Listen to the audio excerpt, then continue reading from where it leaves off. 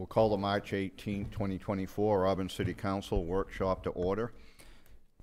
First item of business are department presentations and council discussion. The first presenter will be Auburn Public Library.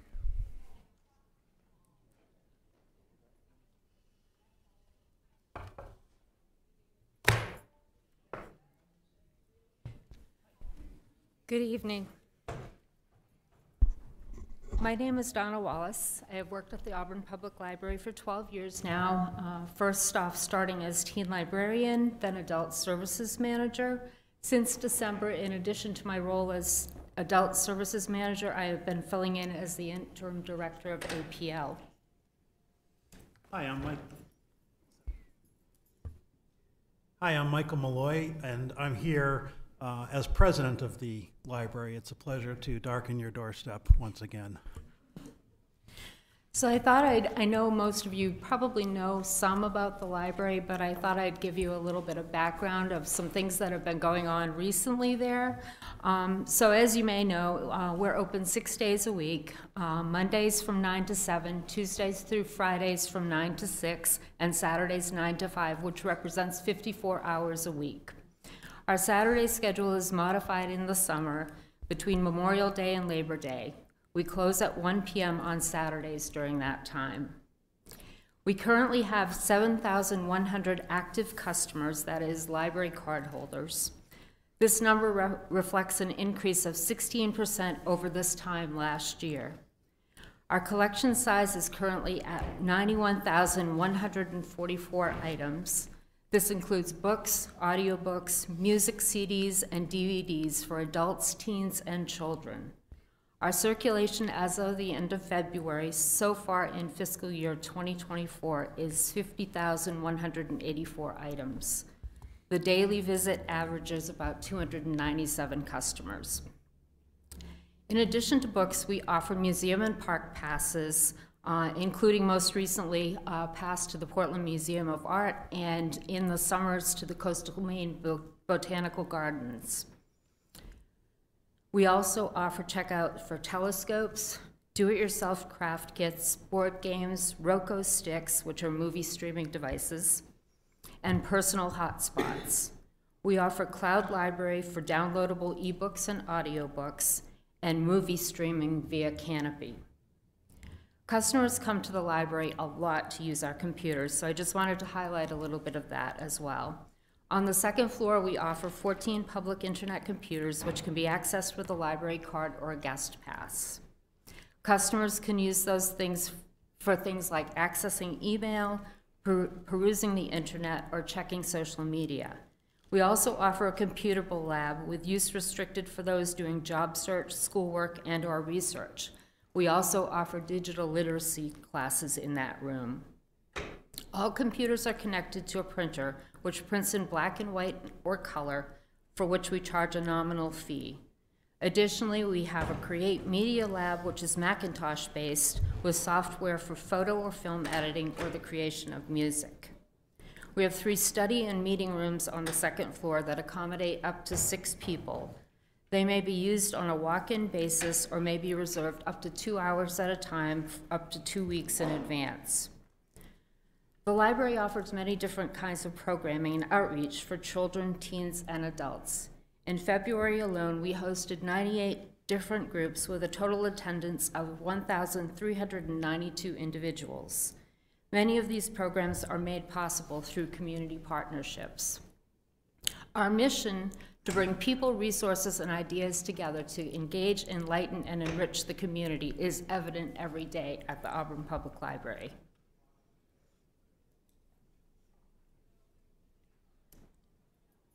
I believe you have our budget summary document that's been submitted to the council. Is that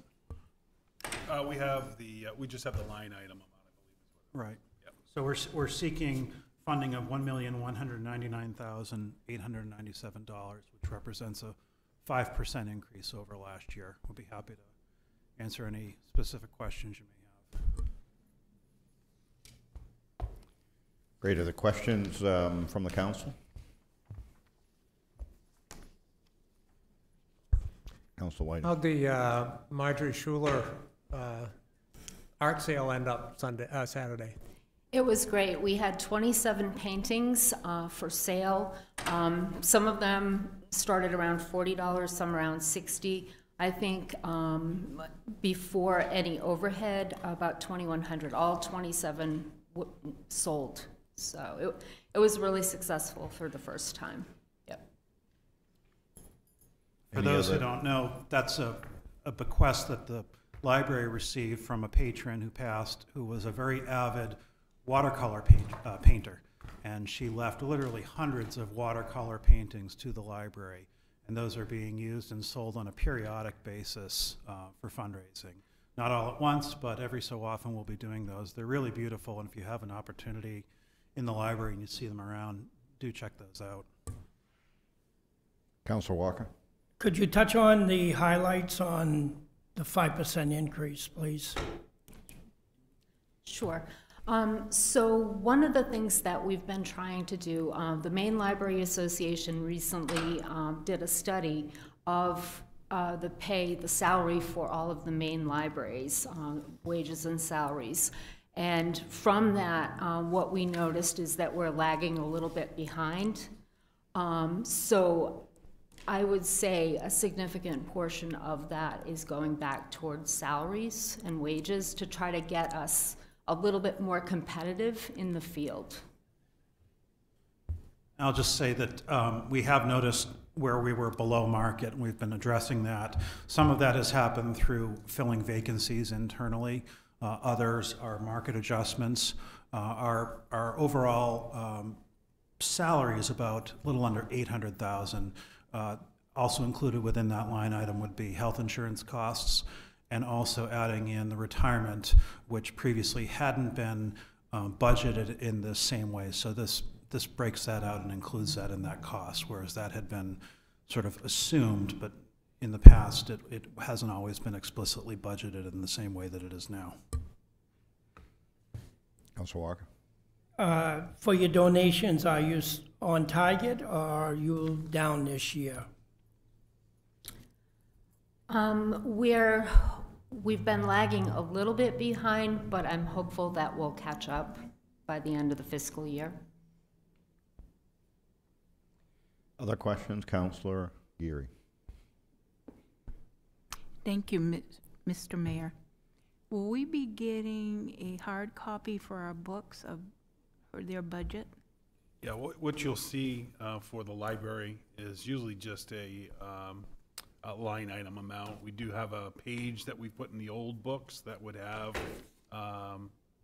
again, just a line item. It was never a detailed amount that we would have in there, but so that's what you'll see when I present my budget next week. You're going to see that within that line item. I guess I'm outdated because years back it seemed like we had a breakdown of what their budget was. Yeah, when I went back, it was several years ago, you had that breakdown. In the most recent few years, it's been just a line item that is passed through from the board recommendation to the council for a budget amount. Okay, but I still would like to see a hard copy of the breakdown of what their request is for and stuff. Yeah, I'm sure I can get that from Donna. Other questions? Councilor Walker? Are we carrying a CIP for the Auburn Library, or is it someone else? No, we are. That was under Derek's presentation regarding, I think there were 2 items, both related to HVAC and boiler. Yes. So. Yes. No, that's it. Yeah. Any other questions, Councilor? Yeah, just a point of clarification. So with the budget for the library, is our responsibility on that total amount, or would we need to respond to a breakdown? Is it similar to school, or? It's not similar to school. You could provide input back. What's nice about the library is they have a governing board, and so it's helpful to be able to, if there's a target amount that you're looking to reach, it's best to go to the board and say, this is what we need for a reduction, and the board would come up with that. Thank you. Could I just add just one more point? The amount that we're seeking is not our entire budget, just to be clear what that is. Okay. just to make sure that everyone's aware, so the library is different from a departmental request, right? Because the library is a separate entity that's making a request for the city to fund part of their budget on an annual basis. Other questions or comments? That's why I was asking about that, because Okay, I just thank didn't know, you know, what we were really providing guidance on. Thank you. Other questions, comments? No, thank you very much. We'll move on to human resources.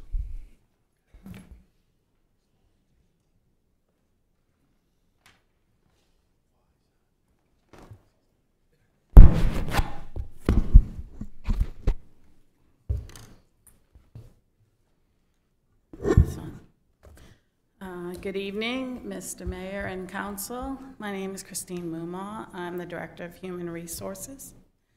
I guess I'm in charge of this. In our department, we have 2 human resource specialists.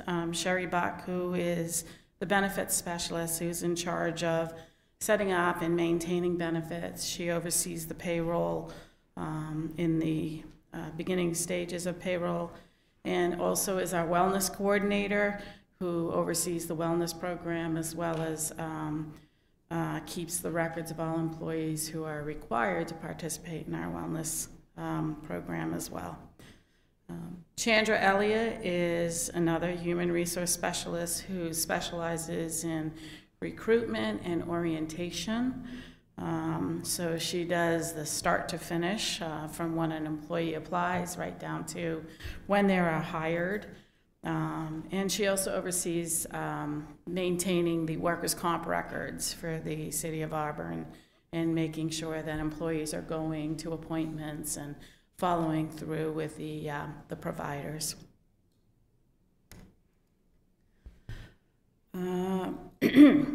Since 2019, COVID brought about many challenges to employers all across the U.S., and we were no different. And we had to come up with new ideas on how to recruit people. We reached out to colleges and universities and technical schools, both in-state and out-of-state, to see what we could do to attract people for public service jobs like police studies, criminal justice studies, or fire science schools, as well as planners or engineers, things like that, to try and recruit people. I didn't put the numbers here, but back in 2022, for comparison, we had a total of 396 applications total for the calendar year of 2022. So our recruitment efforts have definitely increased, as we, in 2023, received 1,005 applications. We had 45 new hires. Of that, 17 we assumed from the school department, their maintenance and custodian positions, as well as we had 7 people that we hired from outside of the state of Maine. We're always pushing for more Mainers or more people to move into the state. And we had a total of 5 BIPOC, Black, Indigenous people of color. So a considerable difference from the year before. Our major budget drivers, training and tuition. We joined the Maine Workforce Development Compact, which is part of the Alphon grant funds, that covers up to 50% of tuition, both for colleges and also for trainings for any of our employees. It also covers college classes as well.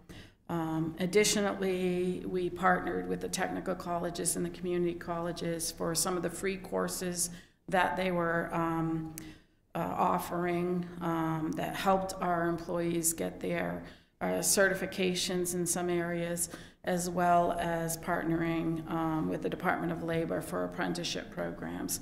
We currently do have a arborist apprenticeship right now at the Public Works, who is a high school senior that is learning to be an arborist and will continue on to work for the City of Auburn. This budget also contains training for smaller departments within the city that may not have a large training budget. We assist them for some of the cost of their trainings if they need it, and it also covers the training for the HR staff as well. Advertising, most of our advertising is free. We haven't spent a lot of our advertising monies for this year. However, we occasionally have to use outside vendors such as New Hampshire and Massachusetts municipal associations. Even though we have Maine Municipal that offers free advertising for us because we're a member, we do have to pay to advertise in those states, as well as the International City Managers Association job postings, which we often will use for positions like, let's say, a city planner or a city engineer, again, to try and attract people from out of state as well as in-state hires. We offer EAP for all employees anyways, but we also run our rehabilitation program for those employees who test positive on drug tests. I increased the budget a little bit this year. We go years without having to pay for counseling, and then we'll have a year where somebody will test positive. So I've increased it a little bit with the legalization of marijuana. There's more opportunities for people to maybe make a mistake. So in that instance, we have to pay for the counseling for that employee first, and then they have to continue on in a program until they're considered rehabbed. Going back to COVID, 2019 to 2022, you may have heard the term, the Great Resignation. This is across the U.S. again. People were either laid off from their jobs or quit their jobs due to COVID. And people seemed to like that staying home, they were getting paid. That kind of ended after 18 months of collecting unemployment benefits and realizing that, boy, I shouldn't have quit my job. I need my job back. And we were no exception. We did see some people leave employment there as well. The city, like all employers across the U.S., had to rethink when it came to hiring how we're going to attract new people to our positions. So we looked at things like, offering flex time, flexing our schedules, remote working for some people, especially parents who had lost their daycares and now had to be home on Wednesday afternoon because the schools were closed. And then also education and training opportunities as well. So by providing these opportunities, we were able to attract more employees, and you saw the numbers from 2023 that did definitely make a difference. We actually, the great regret, if you across the U.S. has seen that employees regretted quitting. They lost their longevity, they lost their vacation time, and so people started reapplying, and we saw that as well. And Auburn saw an increase of 7% of people who left employment with us and have come back to work for us again. I just got a phone call last week from somebody who left and is looking to come back, but I don't have the position open anymore. The HR office does the workers' compensation for the city of Auburn. The workers' comp that is specifically important to us, all workers' comp is, but the city of Auburn is self-insured, meaning that we pay the medical bills that come in. Currently, the state of Maine has the presumption laws on the books, the cardiac presumption law, the cancer presumption law, for fire, cardiac for police and fire, and PTSD also for police and fire. The city is working on the prevention side of both the cardiac and the cancer side to try and do what we can before somebody gets diagnosed with either a cardiac claim or a cancer claim. This involves both the new screening tests that both police and fire are doing, as well as building the public safety building, which we've reduced that exposure to carcinogens for the firefighters by moving their sleeping quarters away from their turnout gear or from the bays of the trucks. In addition to that, we have a strong support team for both police and fire for PTSD. With the shooting in October, we saw about 9 cases of PTSD on the books, and that was a major trigger for PTSD. However, PTSD can also be cumulative, and so the support teams help those employees who on a day-to-day basis see traumatic events that, start wearing on them.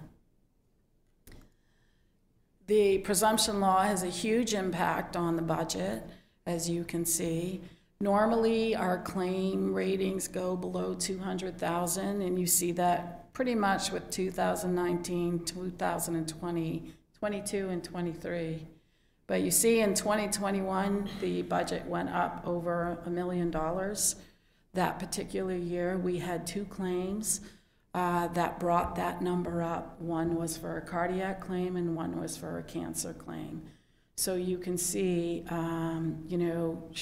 trying our best to mitigate some of those ahead of time is going to produce better results in the long run. Thank you. Any questions? Any questions from the council? Council Whiting. Thanks, Mr. Mayor. I was looking at that astonishing, number of 1,000 applicants, and then I thought there are probably a lot of internet sort of spam type applicants. Because it kind of floored me in the difficulty of hiring environment we're in. Yeah, so we have a lot of people who apply, and we have seen an uptick in people who have had applied. So those are legitimate applicants. You may see that a lot of the people, let's say, for example, we just hired an accounting assistant. So you may have people who worked at a store, who ran the cash register, and they apply for some of those positions. So we have a lot of people who aren't necessarily qualified educationally applying for some jobs. But in the previous year, we took a look at a lot of those applicants because we found a lot of people weren't qualified for the job. We're very fortunate that as we've put a real big push in that recruitment side, that people are actually taking a look at Auburn as a great place to work. So we want to be the best employer in the state. How's that? Does that work, Phil? Other questions? Council Mills. Yeah, that takes a lot of time to go through 1,000 applications. It does. Remember, that's for the whole year. So we tend to get, and again, we have a benefits or a HR specialist who's dedicated to just that. We tend to get roughly about 20 applications a day. But there could be, so police and fire, we're constantly recruiting on that end just to get the applications on file. But it could be, 3 jobs, it could be 5 jobs that are open at that time. So as positions, another good example is the equipment operators tend to come and go as well. So I would say roughly about 20 applications a day that we get. Again, not all of them are qualified. We do get some, to answer your point, Councilor Whiting, we do get some from overseas. And those we know right off, actually, we may scan them to make sure that they're legitimate overseas, but we don't include those in the pool. Other questions from the council? On the budget, you've got a 14% increase in salaries. Do you want to address that? And then a big increase in professional development. So that's that training budget. So all of our trainings are in that one particular line item. Right. But last year it was 84 and this year it's 13.2. Is some of that increase coming from the consolidation from other departments that we talked about in other lines? Maybe a couple of those are in there. We do provide some training in that line item for some departments that don't necessarily provide regular ongoing training. Then it's in the HR line item. The key on, you know, even though, you know, yeah, it's showing a 19, I think it was what, a 19% variance. You know, that's only about $1,600. It's not a lot of training hours in that. One thing that Chris's team does a good job at doing is working with the state of Maine to offset a lot of the trainings by almost a 50% match on some of our training that we provide, especially if we're looking at some of the training that we do at Public Works is probably the one that probably takes advantage of that the most. So we do work that through. When it comes for the staff salaries, you're looking at a couple years worth of salaries posted in that line item. That's not, those 3 individuals did not receive a 14% wage increase. That's over a couple years of increases. Okay, and so we went from, on the professional development, 4,500 in 2023, actual, and now we're requesting 13.2. That's almost 10 grand. Sorry, I was looking at my budget. Yeah, you'll see, I think it was 80. 84 was what was approved in 23. Right. 24. Yeah. Yeah, so a lot of that is the rolling in from the other departments. So some of those departments are rolling those in, but the other piece that we did was we rolled out there was like 3 other line items within these budgets. They were all broken out, like travel was in there, that had to do with travel for training. And so we rolled those all in. So when you see that 8,000, it's probably 3 other line items that then got rolled up to that line item. So you're comparing, so the real increase, the request is the difference between that 8,400, we rolled those line items up as well. So that's the true amount. But when you look at that previous year, that 45, it's not taking that into account.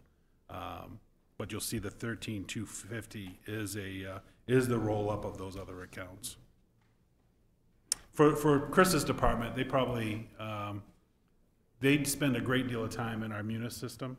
And so they're attending some of that Munis training, plus they're also attending state conferences regarding HR requirements that they need to make sure they're meeting, as far as they provide the front line of a lot of legal matters when it comes to our personnel, that either is, whether it's a complaint, a grievance, internal affairs investigation, that they help coordinate those, as well as some of our hiring practices as well.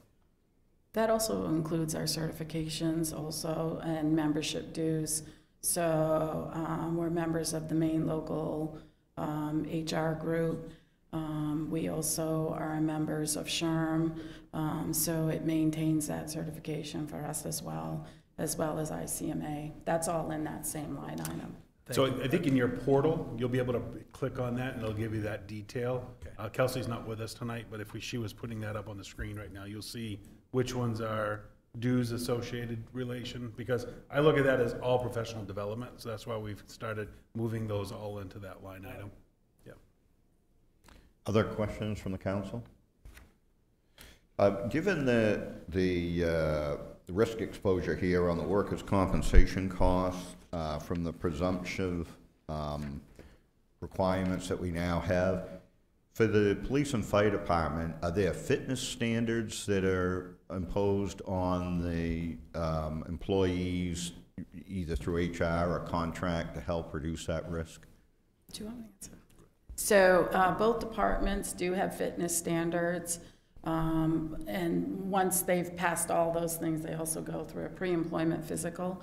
Police has to take a Maine Criminal Justice Academy exam, physical agility test, and fire also runs their own agility test. They're pretty tough. Right, and that's it. Right. As a new hire, correct? That's a new hire. And then what about ongoing? Once they're hired on an ongoing basis? Yeah.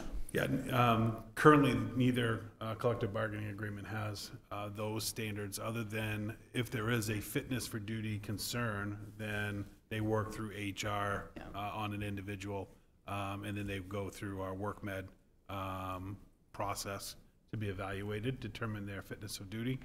We do have within the collective bargaining agreement a health insurance wellness program. And so there's certain elements that they need to participate in for the wellness program to receive a reduced discount on their health insurance.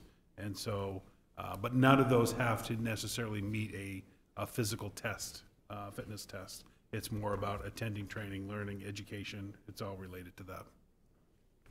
Thank you. Any other questions or comments from the council?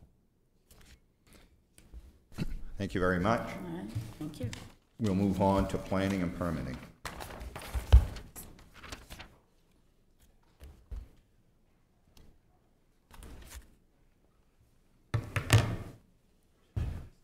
Thank you, Mr. Mayor and City Council.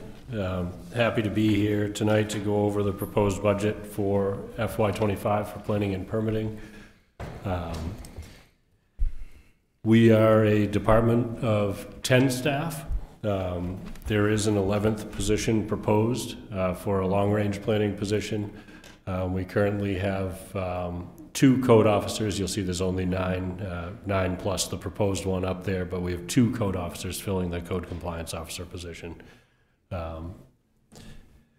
We have slightly fewer staff than we did in 2002. And before that, we had a couple of extra staff. I think in large part, we've been able to work through that process, more permit volumes than we did back then because of our GIS providing information. There's a lot more available online to people, as well as we will be moving to an online permitting software that'll make it easier for people to apply. The department is really sort of split between a couple of divisions, functional divisions. First being planning. That portion of our department handles zoning, comprehensive planning, prioritizing some capital needs to reach those long-term planning goals, development reviews, so individual project site plan reviews, subdivision reviews, department management, personnel related issues for the department are handled by the same staff in the planning division, myself, as well as our code compliance officer lead. And we do spend a lot of time as well prepping information for public meetings. Over the last few years, we've spent more time with the amount of times that we're in front of the City Council and Planning Board with planning related issues, prepping for those meetings. The extra position that's in the budget is related to long-range planning, and I will talk a little bit more about that in a minute, but I wanted to highlight that the day-to-day work of the planning department, responding to customer calls, potential development calls, asking what can I do with this property, or what do I need to do to expand my business or to add on to my home. Those calls, as well as the prepping, deadlines for prepping for meetings and development reviews, have eaten up more and more of our time over time, and we have not been able to put as much time into the longer range planning as we think that we should and would like to be able to by dealing with those immediate deadlines. That's the primary reason for that extra position. Permitting and code compliance, as you might imagine, that is the portion of our department that deals with building permit applications, plumbing, electrical, sign permits, all things permitting for construction on a site. Building inspections, those are kind of split between permits and code compliance, but that's the active inspection program to review for compliance with plans that are already approved, or to follow up on issues at buildings where somebody may not be maintaining their building to the level that's required by the code. And that bleeds into the code compliance division. There are staff that are actively looking for issues at properties. Although a lot of our code compliance is driven by complaints, we follow up on all complaints related to building code compliance with code compliance staff. There is really one line item that makes up the vast majority of our budget, and that's staff salaries. About 95% of our budget is staff salaries. Our business is really people, working with people to either provide information, help them comply with ordinances or long-range plans, and to work with people that don't comply to try to encourage them to comply. Our other budget line items are a relatively small portion of our budget, being 5%, and pretty lean, I think, overall, as far as other costs being only 5%. As I mentioned, the long-range planner position is, our intent is to have a person that can focus. We believe that there's a good chance that we'll be working on a new comprehensive plan over the next year. We've proposed that in our CIP. I'll talk a little bit more about that. What I really envision for this position is that person would lead the consultant through that process, and then would be able to focus on implementing that plan, as well as other more long-range plans. We're doing a lot of transportation plans. I think Jonathan Labonte is going to talk to you about that. We absolutely expect there'll be implementation items to come out of those. We're doing a number of zoning changes related to Lake Auburn. We've been working on a lot of the implementation of form-based codes, and we could do more as far as proposing capital improvement items to you and managing those long-term plan goals with another person that, I don't want to say hides from the phone and emails, but doesn't get their day filled up with the day-to-day requests for information and calls or complaints, as well as reviewing active projects that are due this month or this week. Other budget changes, we did increase our advertising cost line item. We've done that each of the past couple of years, and we do anticipate that we'll be a little bit over this year. And those advertising costs are largely public notices and mailings that, depending on how many petitions we get, how many council-initiated zoning changes, how many planning board-initiated zoning changes, we have to meet those notice requirements, and we've had a higher volume of those over the past number of years and try to keep up with that. The removal of vehicle-related expenses, you'll see that item dropped out of our budget, and that's moved to Public Works. The proposed FY25 CIP, as I mentioned, includes comprehensive plan update rewrite. We've had a long-standing item in our CIP called comp plan acquisition and implementation. What that account in a typical year is used for is so that in this year, where some of you were newly elected, this would be the money that is available for you to prioritize things in our existing comp plan over the course of that first term. If we didn't have this, then it would really be well into your second term before you had funding that you could appropriate for implementing those items. This year, we anticipate that there's a good chance that you'll choose to spend some of that on an updated comprehensive plan. We've done some preliminary budget estimates with a couple of consultants. We think it's going to be in the neighborhood of $200,000 for a comprehensive plan update. That would take 18 to 24 months, most likely.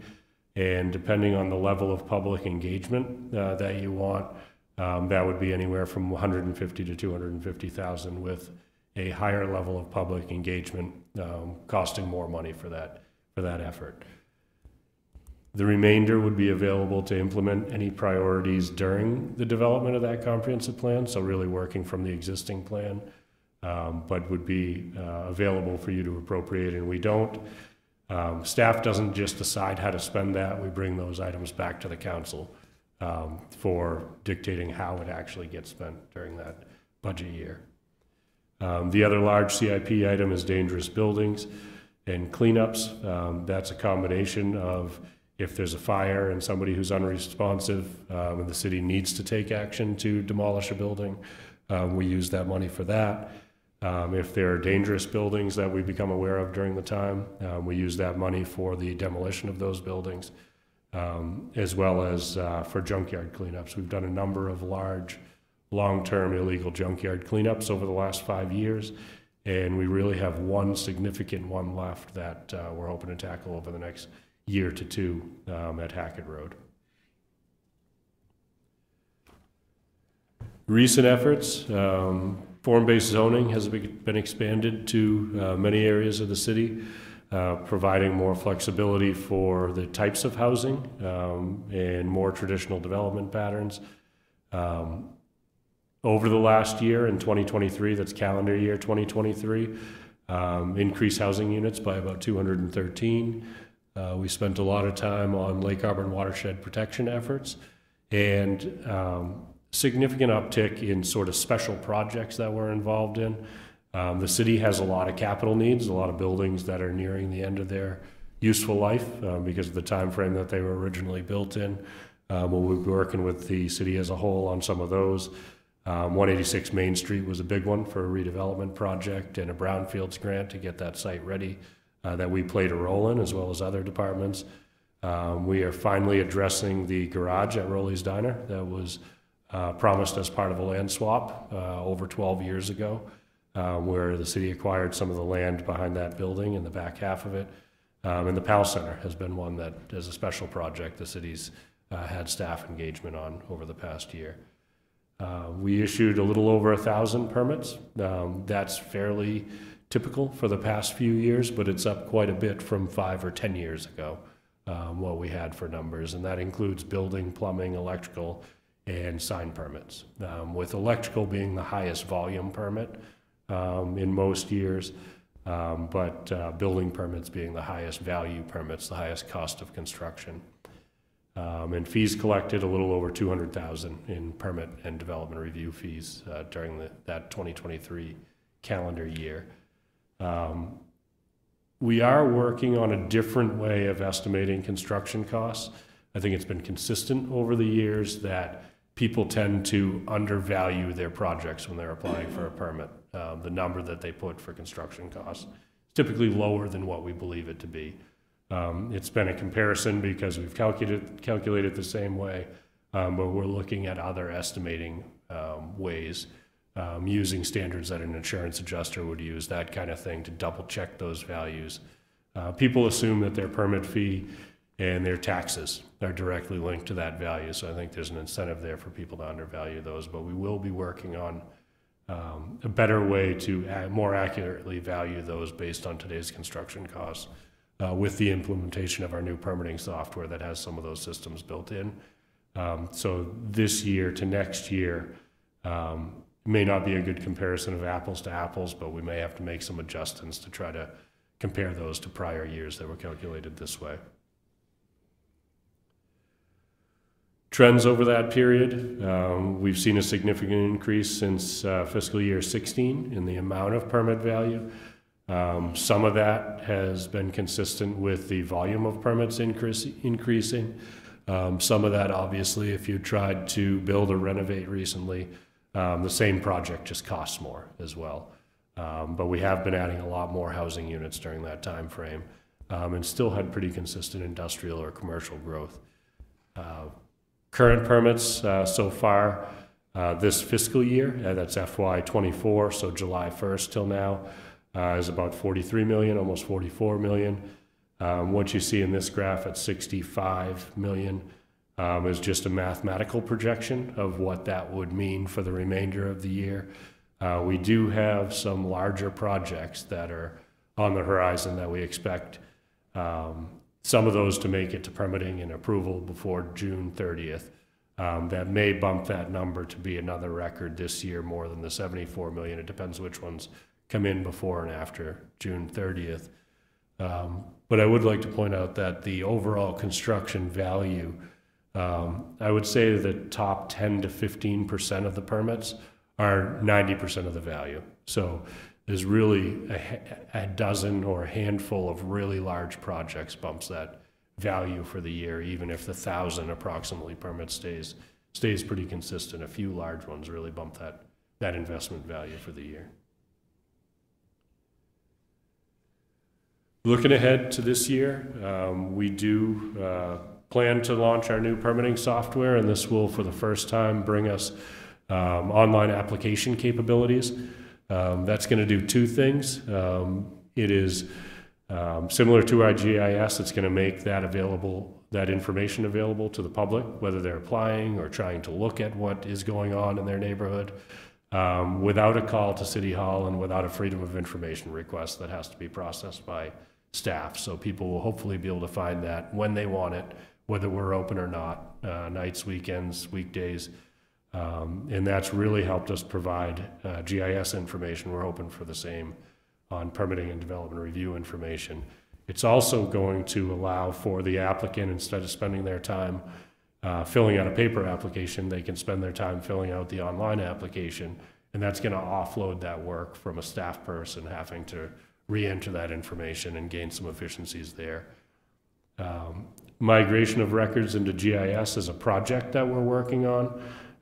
That was funded last year. We're working on scanning and digitizing a lot of records and then making them available through GIS in the same way that, I don't know if you're familiar with our plan file archive, but that is a layer on GIS that allows you to look at a lot of older plans, subdivision plans, development reviews, street construction plans. Incredible resource, kind of sets us apart from other places in the state. It actually can make it cheaper for somebody to hire a consultant to do their project here because all that stuff's available without spending a lot of hours looking for it. We're trying to make that more robust. We think GIS is the platform that's here to stay, so we're trying to work within that platform to make these records available for the long term so they can't be lost as paper copies and they're available anytime. LD 2003, we've done a lot to conform with LD 2003. We still have some more work to do, in particular in our rural zones or non-form-based code zones that are within our growth area, and across the board on adopting some new parking standards related to affordable housing. We have our first task meeting with the planning board committee tomorrow night with a couple of members. We'll hopefully have those shelled out within a month or two, and then coming back through a process for the council to look at as well. We'll be proposing that we do what's required by LD 2003, and then if there's something more that the council wants to do, then you could tell us that through that process. Committee support, land use transportation studies. We have a number of committees right now, tasked through multiple departments. We're working to support those. And we have a number of transportation studies coming up that really have a strong land use component. So we'll be making sure that our staff is helping to support those in addressing the land use pieces of the transportation studies. And prep for a new comprehensive plan. It's hard to believe that that has been a full 10 years. It feels like it was just yesterday that I know Rick was in those meetings. We were meeting multiple times a month, a really robust process at that time, and that was adopted in April of 2011. And here we are with the consistency findings set to expire this year in May. And we hope that you'll support updating that plan so we have a new playbook for the next 10 to 15 years. So with that, I'm happy to answer any questions. Questions from the council? Council Mills? Can you elaborate a little bit on the increase in the salaries? It's pretty substantial.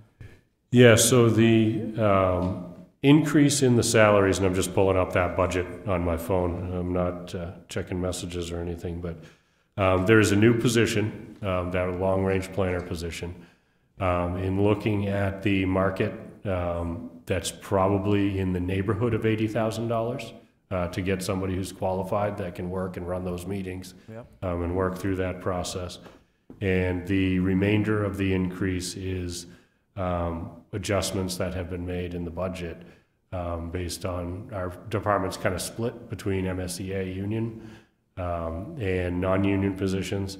The remainder of that is adjustments made in this year's budget to meet the salary requirements.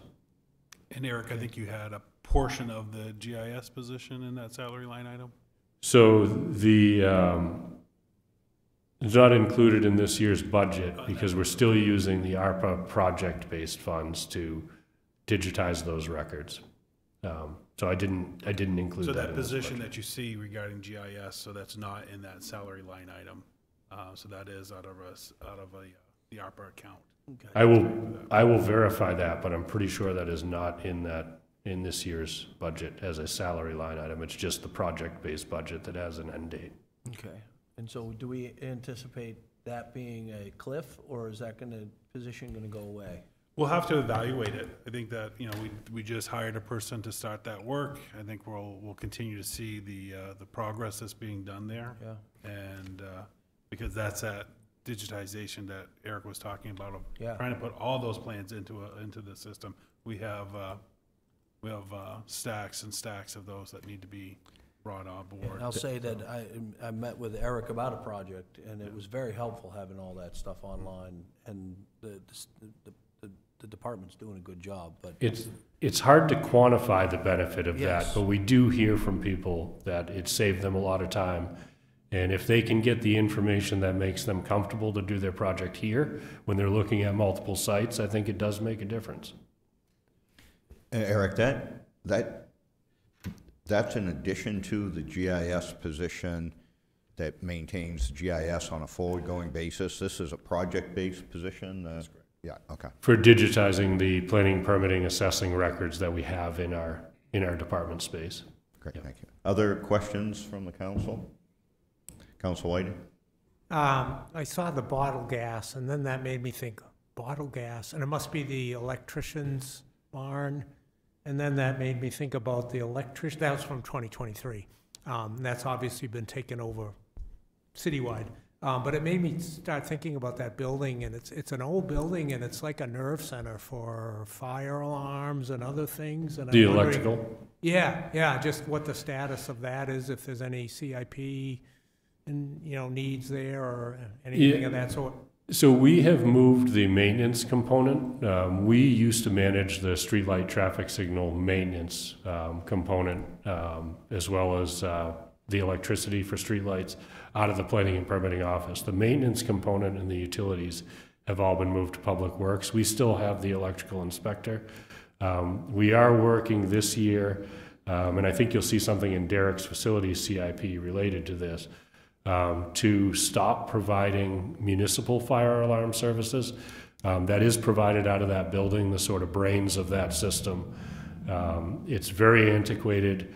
It has sort of a paper ticker tape type of record keeping that's constantly spitting out a ticker tape. There are so many other options now for fire alarm systems that are as good, if not better, and less expensive to maintain over time, that we're looking to abandon that system. We've notified all of the subscribers on that system. They were both city buildings as well as private subscribers. And we've given them until June 30th to be off of that system. And then we'll phase that out. It may take a little longer to phase out the city buildings, but when we phase that out, then we're hoping that that building is no longer needed for city operations.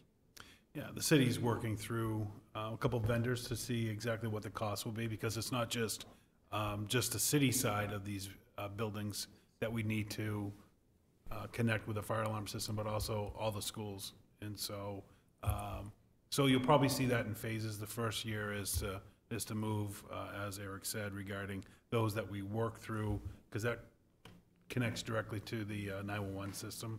And so, so we'll work on phasing them out, and then we need to come up with a solid plan on what buildings and how do we transfer. Our negotiations with the vendors are whether or not it makes more sense for us to all get on board at once with one flat fee, or do we break this up and go by building sections. And so we'll continue working on that, but soon that building will be ready for reconsideration. And we're hoping that diminishes our need for call-ins. In addition to that being sort of the hub, there's over 40 miles of copper throughout the city that can be damaged during storms and all those things. Other questions from the council? Great, thank you very much. Thank you. We'll move on to the second workshop item, overview of transportation studies.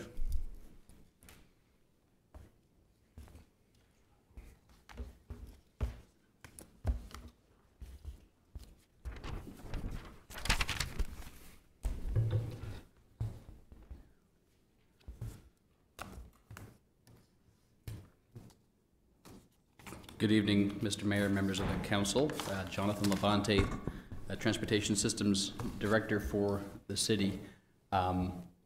Brief presentation in addition to the map and the very busy spreadsheet we provided in the packet. I'm going to go over a lot of stuff in a short period of time and try to keep it as high level, and then we can have some conversation, answer some questions, and if we need to frame some follow-up to get into more detail, we can certainly do that. In the spreadsheet, sort of broke ongoing initiatives, so a lot of this is packaged around projects that have been initiated or in some ways shifted towards my work with the city since I began. So don't look at that list as exhaustive. There are the regular CIP and other projects that emerge from engineering. These sort of stack on top of that. I'm going to start with the design, engineering, construction block because those are at a stage where there is an engineer working to get to stamp plans so we can build things. And then I'll highlight some of the higher level planning and then the scoping of planning from there. So that there are a handful of projects in queue. The top two are, I would consider fairly significant safety improvements. One at the intersection of Turner and Denison Streets, which is a key connector to both Washburn and to the PAL Center. We were able to secure a state grant through their Bike Ped program. The city had not applied for a grant through that program, and I want to say almost 20 years. That's a program we're eligible to apply every year. Once you get a grant for engineering, you're guaranteed once the engineering's done for the state to fund construction at an 80-20 split. So the goal with a lot of this work is to try to bring in non-local money. So when Dan highlighted to all of you, I think the CIP, targeting them managing $12 million in projects, that doesn't allow us to stay on top of the current roads that we have as they exist, let alone looking at improvement, safety investment, or otherwise. So a lot of this is really around positioning us to find additional funds. We did secure a federal safety grant for the section of Turner Street between Court and Hampshire and Great Falls Plaza, an area where we've had several pedestrian-involved crashes, in particular around the crosswalk entering the Y, jurors coming from Great Falls Plaza to the courthouse, sheriff staff making that left-hand turn across multiple lanes of traffic. So work is underway for a fix, a safety improvement to that section of street. You likely heard about the Riverwalk extension earmark that was secured with help from the congressional delegation and Senator Collins. That work now quickly pivots to the design, engineering, and moving to construction, and we're already having conversation with DOT to make sure that that funding is adequate to make the project, to allow the project to be delivered. DOT is ready to support us in that.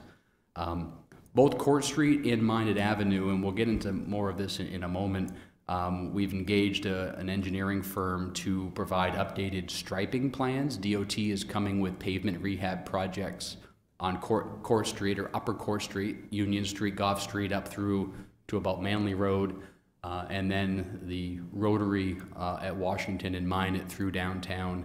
DOT expressed a willingness if we wanted to change the striping in those areas, that if we provided stamped plans, they would work with us to integrate those. So it's a chance to make an improvement without the city having to bear the cost of altering the pavement at the same time. The Court Street striping, part of that was a follow-up to public outreach that we completed about a year ago. Another portion of that was tied to the planning board's approval of the apartments at 555 Court Street, and we can talk more about that one in a bit. The Minot Avenue, Washington Street Rotary came up during the Court Street improvements, the Court Street outreach. There's more that we'll talk about later about physically changing the Rotary. It's sort of a crawl, walk, and run exercise. So if we've got an opportunity to make an incremental safety improvement, we want to do that, recognizing that there needs to be a bigger fix. And another is Washington Street at Brickyard Circle. We worked with DOT as part of last year's paving project. They took up a number of the crossovers. If you know where north and southbound come together on Washington Street at the northern end, There were a significant number of crossovers that at time created driver confusion around where to reverse direction, where to enter or exit. With EPI's redevelopment of, I think it was 358 Washington Street, they agreed to alter their curb cut. DOT agreed to pick up the pavement in loam and seed over a couple of those crossovers. The last element will be the addition of a left turn lane from Washington Street to allow reverse direction on Brickyard, which will also provide access to the Brickyard Commons apartments. Wanted to, before we get into the planning projects, just kind of walk you through some of the elements that get into how we actually ultimately award bids and move earth. It's really a multi-step process to get there. The scoping, understanding what we're trying to build as a community, and most of that, if not all of that, is driven by the community's land use vision in those areas. Is it a residential neighborhood? Is it a mixed use area? Is it an area in a downtown? Is it an industrial area? That drives what type of treatment, because ultimately the driver behavior or access in those areas will be driven by that. There are multiple stakeholders that are involved, and ultimately if the goal is to get to funding, especially non-local funding, we need to make sure all of those stakeholders are involved at the beginning, are buying in, and are supportive of the outcome. That doesn't mean there's unanimity, because any type of infrastructure investment brings some change, but we need to make sure we can demonstrate their support. So at the local level, as residents, it's elected officials, it's staff, it's investors. At the state level, it's making sure DOT is on board and supportive. Sometimes that means getting them on board early and walking them away from what they would traditionally do towards a new approach, as well as permitting agencies if we're looking at any kind of significant investment or change in infrastructure. And at the federal level, and that relates more directly to the funding sources, US DOT or even the Economic Development Administration. There are two sort of big policy buckets that I guess I would relate to you that the council has an opportunity to influence on transportation projects. One is the land use vision that's laid out, community-wide at the neighborhood level. What you envision for the community, the infrastructure will then drive the type of growth that you see. So you create a 5-lane highway like Center Street, you're not going to see that be a walkable neighborhood. But how you manage that could influence quality of life on other corridors, as I'm sure many of you know. If it becomes less convenient to travel Center Street, folks find other ways to get places more efficiently. The other big bucket is how you finance those improvements. Do you look at just having the local property taxpayer fund improvements? Do you look at the role of tax increment financing? What role do developers play? Does the city want to carry the cost of off-site improvements for developers? Should the developer carry the entire burden? Do you create a corridor plan and every time a new project comes in, they invest a portion of that? So figuring out what kind of funding mix that allows ordinances and other pieces to fall out. So any new project that would come forward is following the overall funding strategy. I think those two areas are really key to where we go forward to implement. And I don't think that the local property taxpayers alone will be able to carry the kind of projects that we're thinking about. It's going to have to be multiple sources. On the planning side, there are 3 efforts underway that are citywide. A big part of these is our partnership with the Androscoggin Transportation Resource Center, which is at AVCOG. That's where federal highway planning dollars come into AVCOG, and then we work with Lewiston, Lisbon, and Sabattis on prioritizing use of those funds. One grant that we received in partnership with Lewiston was Safe Streets and Roads for All. We kicked off that process about a month ago, had a workshop meeting with the Complete Streets Committee to talk about public outreach strategies. That's really about trying to understand how do we achieve something called Vision Zero, which is the goal of having no serious injuries and no fatalities on our transportation network, and making sure we engage all users, in particular more vulnerable users. Over the last 3-year period, we had about 3,000 crashes in Auburn, and we have about 40 high crash locations, which are either road segments or intersections where there are more crashes on average there than you would see at other comparable intersections in the state. So we really have an outsized crash problem, and how do we go about tackling that with a system-wide approach, not just how you design the street, it's how you provide traffic enforcement, it's what type of response do you provide with police, fire, and rescue, and so on. There's a traffic signal management study underway to better understand the current state of our system and to help us build a multi-level investment strategy. We have, if I had to guess, maybe a quarter of an equivalent of a staff person working on traffic signal management here. That is by far the lowest level of staffing investment in traffic signal management of the larger cities in the state. Portland, Lewiston, and Bangor probably invest 10 times that in staffing plus capital. That investment has yielded DOT working with them for significant federal funds to further elevate the management of the system. So the future of our traffic signal system is something that we'll want to talk about over time as it directly impacts mobility, in particular on a street like Center Street or Route 4 from exit 75. Maintaining mobility along those corridors is critically important for the adjacent neighborhoods and quality of life there. And the Metropolitan Transportation Plan is it's a 20 to 40 year horizon, really big project. What are we trying to accomplish with the system? And it helps to figure out how we score local funding or local allocation of federal highway funding that DOT works with us on. Two studies that one has kicked off, one will be going out to bid soon. One is for the Washington Street corridor from about exit 75 to the Rotary. And I have a slide that I'll highlight on that. Another is through DOT's Village Partnership Initiative, which will look at Minot Avenue from Outer Minot Avenue near Hatch Road through downtown, including Union Street to Center Street, with an added focus on Court Street and the potential to try to manage mobility to shift traffic, improve travel times on Minot Avenue as an alternative to what we see for direct cut-through traffic. In essence, traffic that starts on one end and has no destination on the points in between, and how we can go about tackling that. Here's a nice chart. This is a 1958 study of traffic into Auburn, and I want to highlight this for just a couple of reasons. One, you can see a dark line coming from the left side of the screen in. So the turnpike at this point had been open just a couple of years through Lewiston, Auburn. Maybe 30 years prior, Washington Street North had been built. That street never existed before. Your major routes into town were Hotel Road, Old Danville Road to South Main Street. So Washington Street was a new build as the country emerged with embracing highways in the automobile. DOT was in construction for the southbound side. So you don't see any traffic assigned to the southbound side because it was about to open, but you can certainly see the crossovers. You see Minot Avenue kind of running from the center down through the center of that graphic. And just to the right of that, you can see Court Street.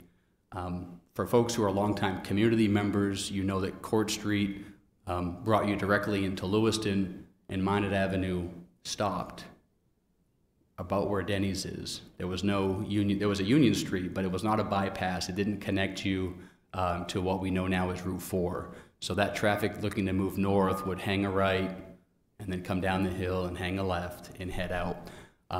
So a lot of what we're dealing with transportation planning is looking at the sort of the momentum based on how we've built streets in generations before and trying to figure out how do we continue to have mobility while we reshape that. I think a lot of folks would say that what happened with Washington Street North and the neighborhood that was there in terms of the highway emerging that was never really built and the impacts around Court Street as some of those played out are all things that we want to try to address over time. So Washington Street, the comprehensive plan, this was probably the big recommendation in the transportation chapter of the update back in 21, which was to revisit the original Washington Street plan, which was to make the southbound side a two-way controlled access highway. So when that was constructed back in the late 1950s, DOT bought 250 feet of right-of-way, which is about the width of, say, the turnpike's right-of-way, the amount of land that they had to build the highway, with the plan being that they would build the southbound controlled access highway, they would come back later and build the northbound and convert back to two-way traffic, what's now Washington Street North. This was the way the state built the interstate. 295 was built this way. They built one section. You had Route 1, one direction. You had southbound 295. They built the other section, and they reverted Route 1 to two-way traffic.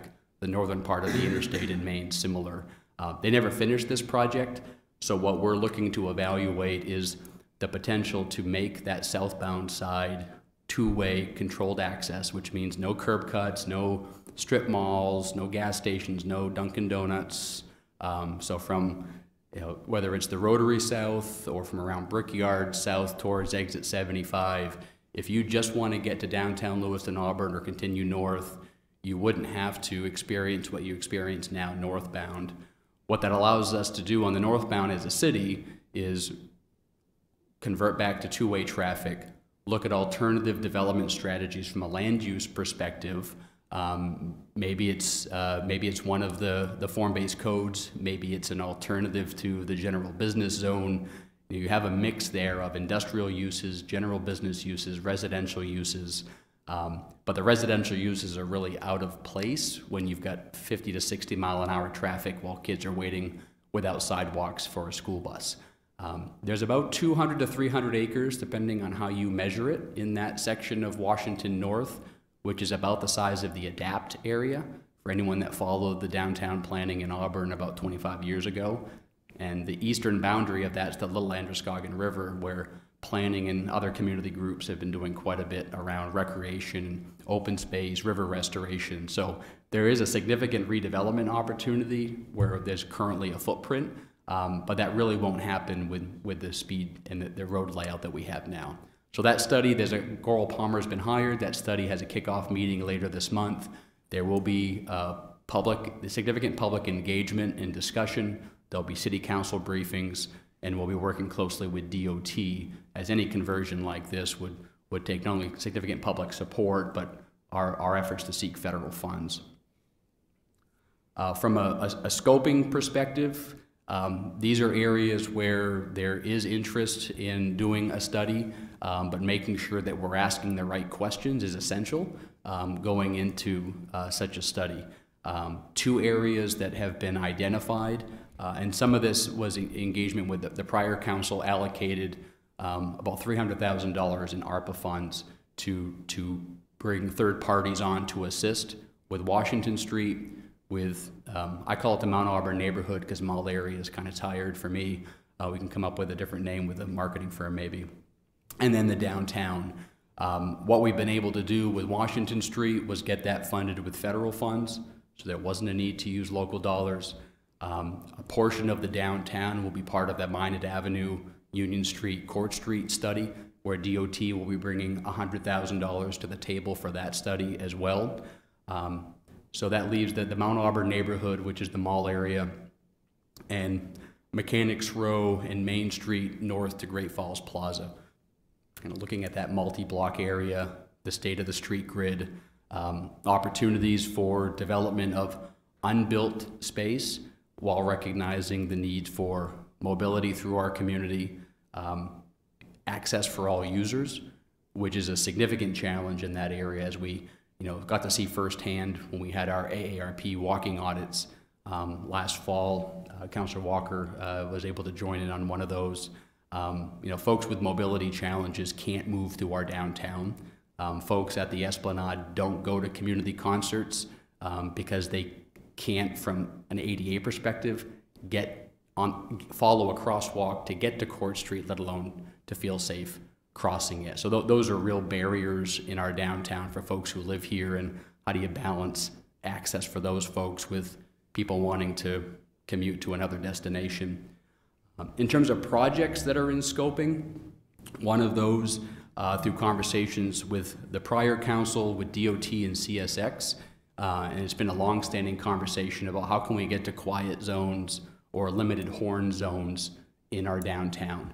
And DOT, CSX, and the Federal Railroad Administration came to town a couple of weeks ago to talk more about how we might implement a quiet zone from about Elbison Street through to the Turner Street Bridge. So in essence, any train traveling that might send a horn sound to Belinda's home over at the Barker, or for any of the residents or businesses in downtown, there is a pathway to do that through a safety project at Library Ave and Spring Street, and we're scoping an evaluation of that. The state is willing to offer some federal railroad money towards that, and CSX is also willing to make an investment. So the goal is to try to accomplish that with non-local dollars, and we're further scoping that. The other, which is a mix of neighborhood feedback from the Court Street engagement, which is to add crosswalks at Fairview Avenue on Court Street and Millet Drive. But with the approval of 555 Court Street, one of the elements that we will need to advance is the construction of a shared use path, which sort of a supersized sidewalk. So similar to what we have on Park Avenue from Court Street to the elementary school, it would be the construction of a place for cyclists and pedestrians in lieu of widening Court Street. So our adopted city plans call for maintaining bike lanes and pedestrian access between Fairview and Park Ave.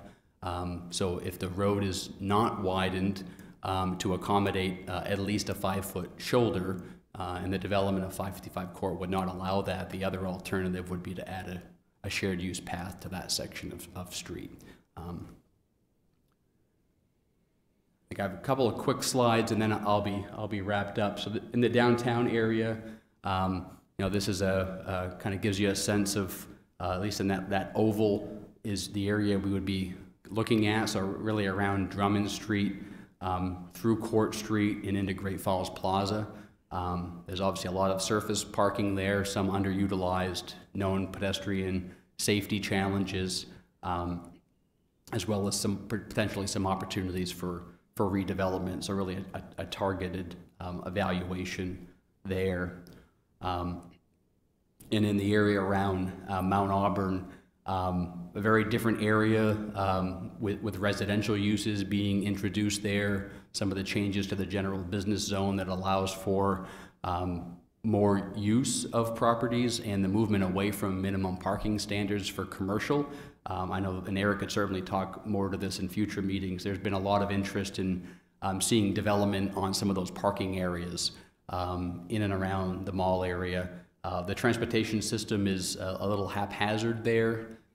Kingsway, for example, there's no efficient connection from Turner to Center Street near Target.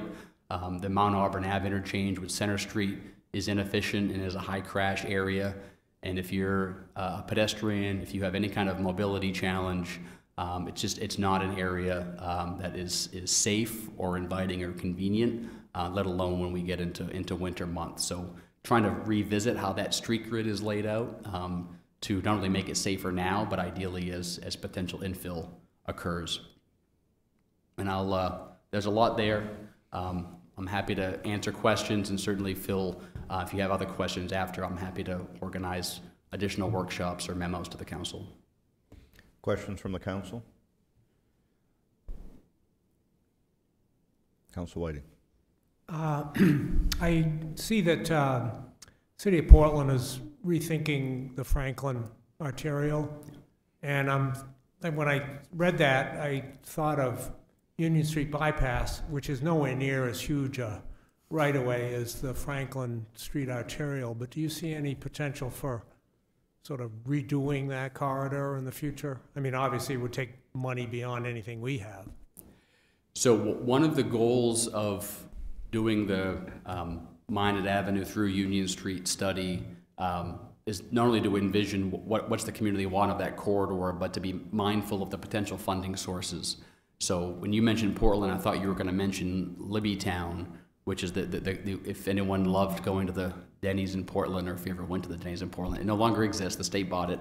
That area divided a neighborhood to provide for highway access.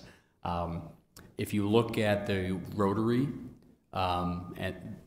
in particular, and how it divided the Madison and so the presidential streets from the rest of the community, and the challenge of even getting to Edward Little, and you look at the Union Street bypass, which really separated now one of our more challenged neighborhoods from our business district.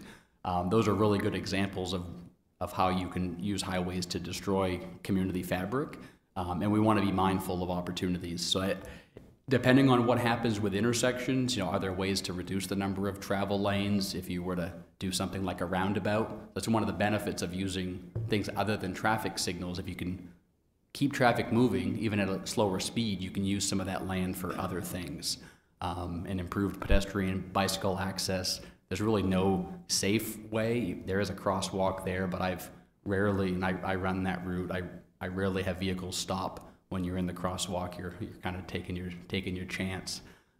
So the goal is to go after some of those competitive funds, because those would be, just the roundabout at Libbytown is a $22-23 million fix. So it's real money. Other questions from the council? Council Walker. I'm just surprised that there's nothing for Main Street from here to New Auburn in your plan there. Main Street, we all know, it's almost impossible to come out of Mechanics Row and turn on the Main Street if there's a truck coming the other way. And I'm kind of surprised there's nothing to show that we either get rid of parking on one side or we widen it somehow. I'm just surprised because that's such a used section coming through town. It makes me think of Court Street many times. So there is indirectly. So if you can picture the Minot Avenue corridor sort of runs parallel to Main Street. So trying to understand if there is commercial truck traffic on Main Street, is it destined there for a delivery, or is that traffic that could be on Minot Ave as an alternative? A good example of that, we did some modeling with AvCog of traffic that's north of the Union Street bypass on Center Street, and that was destined for New Auburn. And the lion's share of that traffic used Turner Street, crossed Court Street to Mechanics Row to Main Street. So it had no interest being in the core of the downtown, but that was the easiest route, even though the Union Street bypass is there, and Elm Street could be an alternative to not using these city blocks. So that's part of the Minot Avenue study. We'll try to understand, are there ways to use that 4-lane highway where we don't have to use the two-lane Main Street. The other bigger challenge long-term is that there's no easy way to go east-west in Auburn. So Minot Avenue to the Rotary, High Street, Academy Street, into New Auburn, across the Lown Bridge, that sort of serpentine movement has to happen because there's no efficient way to move east-west. The Washington Street study is going to start looking at what might it look like if Rodman Road had some sort of deeper connection and could start making its way east, if you will. We won't get fully into the weeds on that, but the comprehensive plan does talk about how can we make more efficient connections so that traffic might not have to come through New Auburn and use Main Street if it had a more efficient route. There's really no way to get into that peninsula of New Auburn without if you're a commercial truck, you're just going through right through the heart of the city, even if you've got no interest to do that. If you want to go to Freeport, you still have to snake your way through New Auburn. So we're going to model some of that and see what some solutions might be. So stay tuned. I'll make sure as information emerges that relates to that, I share that. I know that there was some questions submitted by a resident to some counselors with respect to Court Street. I did want to highlight one element of that, and certainly if there's other questions on that. The signal timing. So one of the challenges with signal timing is being able to maintain those signals and then coordinate those signals with other traffic signals. So for example, if we want traffic that's on Outer Minot Avenue to lose some time trying to come down Court Street, we obviously need to change the signal timing at Court and Minot and Manley, and also at Park and Court. Right now, that signal equipment is not connected to the city's fiber network, and the equipment is not capable of being timed to be coordinated. So you can set timing and leave it, but you can't just set it without being able to manage the rest of the network.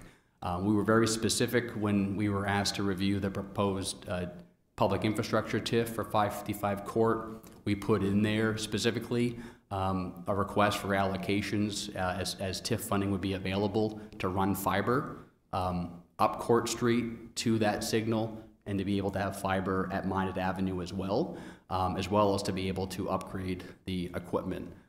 There may be other pathways to get to that.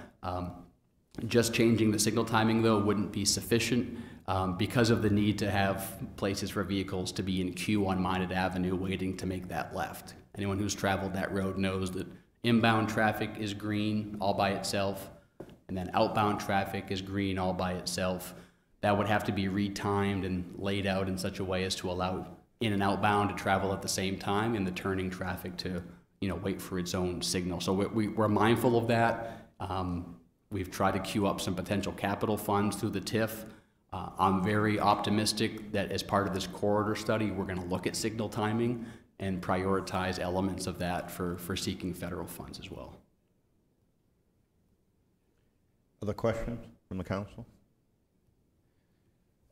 So just to go back to Court Street for a minute, so the striping plan that has been created at this point by the engineers, does that assume that this multi-use path will be created at the same time? Because that plan removes the bike lane from between Richardson and Dawes all the way up to Park Ave. And are those things being done together, or is that two separate things? Right now, they are two separate things. Okay, so we can go over that in more detail, but living in that area, even already this time of year, there's bicyclists traveling that section, which will now be in the driving lane in an area that by DOT's own regulations doesn't qualify for a shared lane, because even though it's 25-mile-an-hour zone, it's well above that for the speed, and it's not a low-use area. So I think there needs to be some more discussion. Personally, having reviewed that, I don't understand what problem we're solving with putting a center turn lane in. So yeah, so if I could, this is I'm confident that the review of 555 Court Street and the associated offsite improvements is probably a good test case to understand what type of strategies the city wants to use to fund infrastructure. So as part of the review for 555 Court Street and the amount of turn counts that will be made during the peak hour, some of that's engineering jargon into that development, the plan review process at the planning board did require that turning lane be added. In conversations with DOT, they were certainly clear, and again, city plans noted that that is a priority bike route. So Minot Ave, Fairview to AMS to Park Avenue, ensuring safe, dedicated cycling access was essential, and DOT agreed. So DOT's recommendation was that if the city's interest with approving that project, they agreed that there needed to be a turn lane, but there were two ways to do that. You either build a shared use path or you widen the road. And in that case, the developer's responsibility was to make a $38,000 payment towards the restriping, but that did shift the other offsite improvements to the city. yeah, we can go back and look at that. I have a different recollection of those meetings. My recollection was that the $38,000 was for the crosswalk at Fairview, and that the striping plan wasn't actually required by the planning board. It was just a discussion that was had amongst the planning board and staff. So I think we need to revisit that. I think there's a lot of concerns in that neighborhood that we're going to lose the bike lanes, that putting the center turning lane in that whole length, it's, like I said, it's hard for me to understand what traffic issue that's solving, and from my background, I can see quite a few traffic issues that might cause. So I think we're going to try to have a public meeting on that coming up in the future, and we can have some more detailed discussion. Any other questions by the council? Great, thank you very much. We'll recess here for a couple quick minutes and reconvene for the council meeting.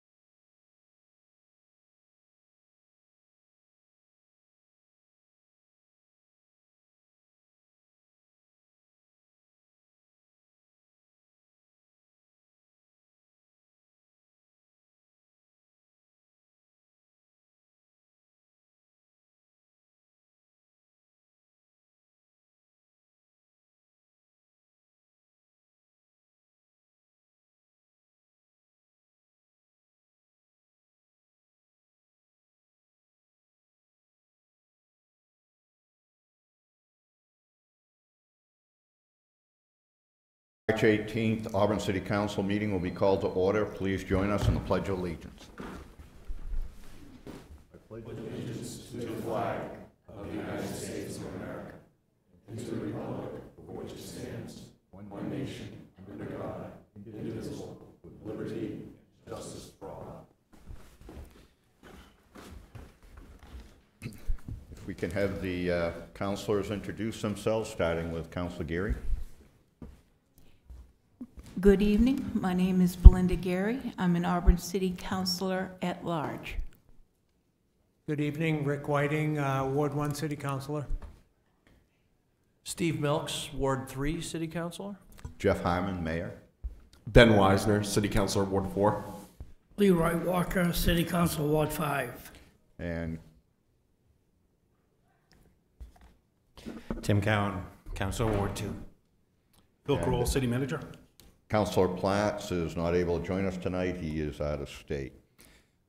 We'll start with the consent agenda. There's 5 consent agenda items tonight. All nominations put forth by the Appointments Committee. There's Chris Carson for the Sustainability and Natural Resource Management Board, Steve Buchanan, Gerald Sampson, and Kathy Shaw for the Board of Assessment, and Tina Ugly for the Age-Friendly Community Committee. Is there a motion? Motion to move. Second. Moved by Councilor Walker to adopt as printed and seconded by Councilor Geary. The vote will be by show of hands. All in favor? Opposed? 6 having voted in the affirmative and none in the negative, the motion is adopted. The next item of business will be the minutes from the March 4th, 2024 regular council meeting. Are there any errors or corrections? Is there a motion? Motion to move. Second. Moved by Councilor Walker to adopt the minutes, seconded by Councilor Whiting. The vote will be by show of hands. All in favor? Opposed? And for the public, Councilor Mills is abstaining because you were not here at the meeting, correct? So it's 5 having voted in the affirmative, none in the negative, 1 abstaining. The motion is adopted. The next item of business will be communications, presentations, and recognitions. The first item that's in the packet is the disenfranchised business enterprise plan for federal fiscal year 24, 25, and 26. Was submitted by Mr. Labonte. There's no action required by the council. This is a routine plan that's submitted by the airport board in order to comply with the federal DBE requirements. Are there any questions at all on this by the council? The next item is a communication on the use of city property for 143 Hampshire Street parking area. This is a letter from Salt Lake Community Center regarding a request to put a trailer in that area to support their community engagement programs. I believe, Mr. Manager, this is still something that's being reviewed by zoning, and there's questions as to whether, I think the first hurdle is whether this will comply with the zoning requirements in that area. Is that correct? Correct. So currently, staff's not recommending this use for that parking lot. I think that we'll continue to look at some other solutions, but this is really the communication from the individual who's here to put this before the city council, so you know this discussions is taking place, but staff's continuing to navigate and determine what could take place there, rather than something that's a permanent fixture within the parking lot. And Darlene Conant is here from Salt Lake Community Center if there's any particular questions from the council on this communication. Seeing none, we'll move on. The next item is the mayor's communication regarding the ad hoc committee on homelessness. Just communicating to the council and the public that the charge of the committee is to assess the current state of homelessness in Auburn, provide advice and recommendations to the city council to address the homeless issue by identifying the role of city government, identifying organizations the city can partner with, and identifying a strategy and priority activities to be undertaken. There is a committee membership.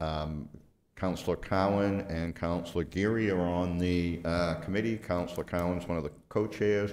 Jen Edwards from the Public Health Department, Sasha Anastasov from the School Department, George Sheets representing veterans and clergy, Bill Lowenstein, who has addiction treatment background, Elizabeth Fowler, who is a public health social worker, Leslie Torkelson, who works in workforce peer navigation, David Bilodeau, who's also one of the co-chairs who works with the mental health response and with the PSY team, Marianne Veu, who represents the Salt Lake Community Center, Peter Floyd representing the Pleasant Street Drop-In Center, and 2 community members, Bonnie Hayes and Bruce Nodden.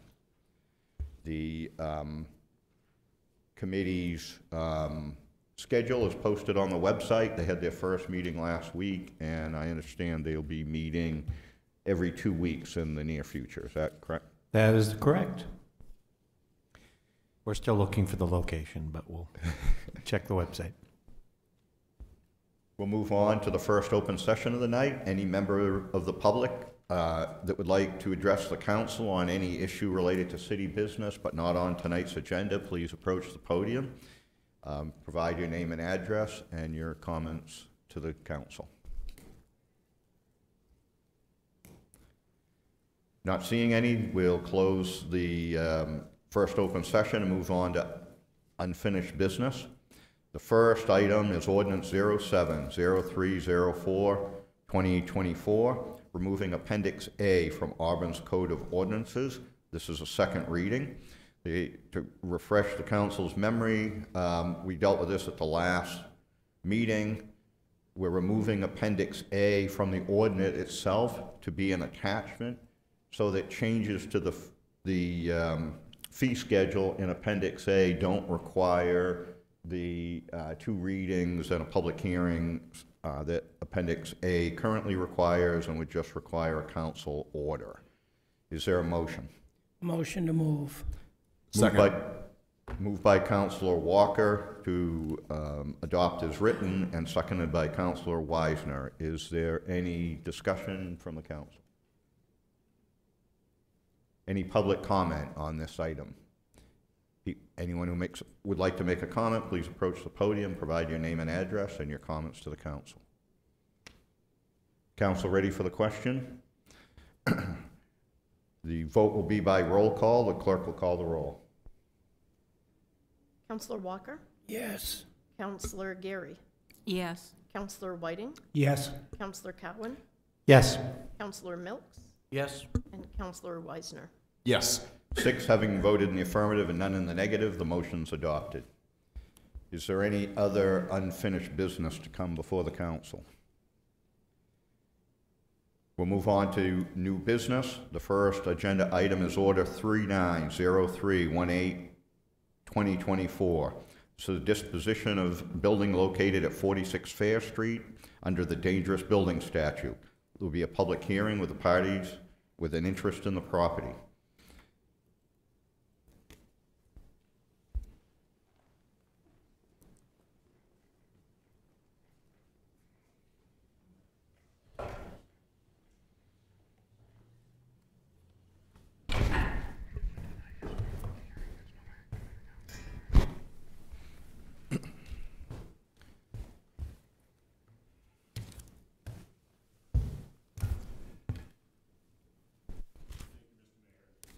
Thank you, Mr. Mayor and City Council.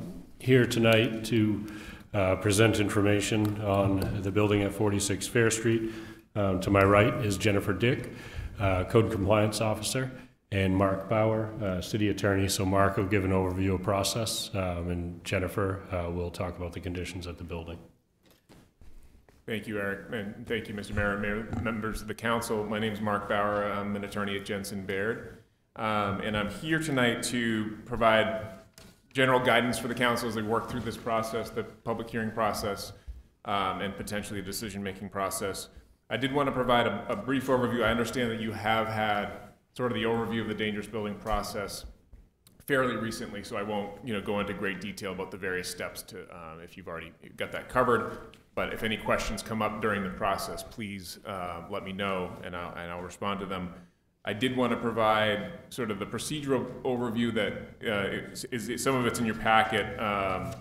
The Exhibit 1, I think, of if you've gone through it, is a memorandum from my law firm on sort of the title issues for the real estate title. We did a search to make sure that we've captured all of the people who need to be notified of the dangerous building proceeding tonight. The statute requires both, obviously, the owner of the building and any what are called parties in interest, and according to this statute. And that would include anyone who has a mortgage on the property, anyone who has a lien interest on the property, and so forth. Obviously, any mortgage holder would have interest in the collateral, that's the collateral for their loan. So we want to identify all those. There were the owner, Red Coral Investments LLC, and then there were 4 parties in interest that needed to be notified of tonight's proceeding, and that was F&F Ventures LLC, 32 Ventures LLC, the Auburn Water District, the Auburn Sewer District, and then not needing a notice, but a lien holder is also the City of Auburn. And so all of those parties have been served by a sheriff with tonight's public hearing notice, so that they're aware of the proceeding tonight and can be here if they want to be heard on the issue of whether this building at 46 Fair Street is a dangerous building or not. And the deeds and things and liens are in the record for the council's reference and also for the record of this proceeding. So without going too far into the rest of the procedure, if there are any questions about process, please let me know. I'm glad to respond to them. Otherwise, I also sort of towards the end of your packet there is an proposed order and findings on the question for your consideration that I prepared in advance of tonight's meeting. Obviously, they're just a draft, they're just proposed, and they can be modified at the council's preference. So with that, I'll turn it over to Eric to do an overview of the property. Thank you. Just a quick update and overview. We have worked for a long time to try to convince the property owner, Red Coral Investments LLC, to maintain the building in a secure way and to make improvements. We do have to Mark's right is representative from Red Coral, Zahid Abid. Zahid came to our office last week after a long period of time where we weren't really able to reach them or encourage changes at the property. And he would really like the opportunity to save the building. So we're here tonight. You have an order in front of you that uses demolition as the remedy. We've worked with Zahid for a long time to try to see this building saved. Its location is across from the East Auburn Elementary School. It's across the Lake Auburn outlet from Lake Grove Park. It's right in between those two facilities where we have a lot of children walking in the neighborhood, which has been a major concern as far as the safety hazard that this represents. But recognizing that we do have a housing shortage, this is an older home in a great neighborhood. It certainly could be saved with the right attention and investment. We'll ask you tonight to go through the process. As Mark said, we've done the public notice. And then after hearing what Zahid has to say about his plans, and you have a plan that was given to us moments ago before the meeting that includes some of the things that we asked Zahid for if there was to be any consideration of a plan other than demolition if the council does find it dangerous. He did include a check for back taxes, a check for Auburn Water and Sewer, although it looks like the amounts are imposed, so the amount for the Auburn Water District should have been to the City of Auburn and vice versa. He's indicated that he'll correct that tomorrow.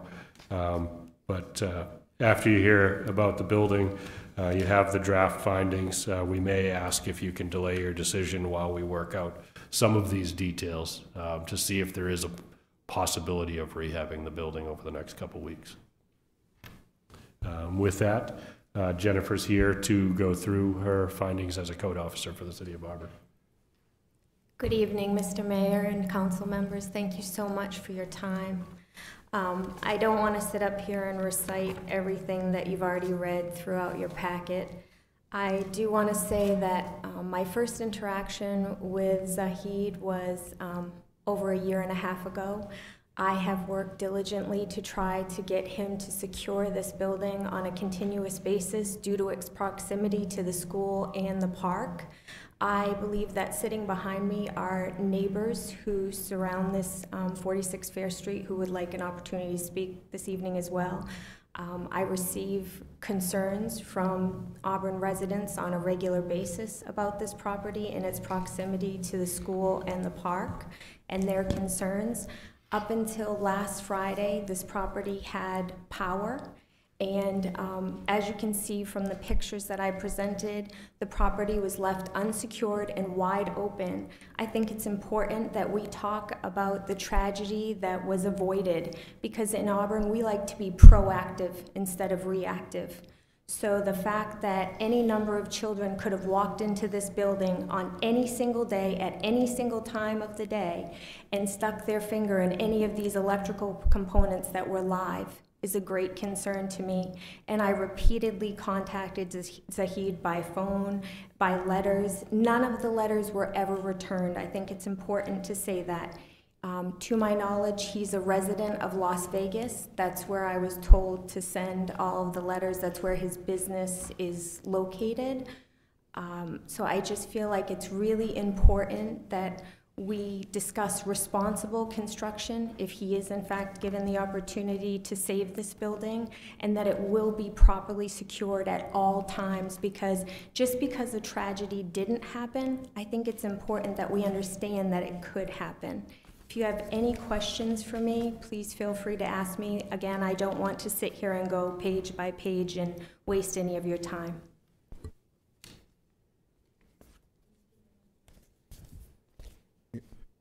Go ahead, Councilor Geary.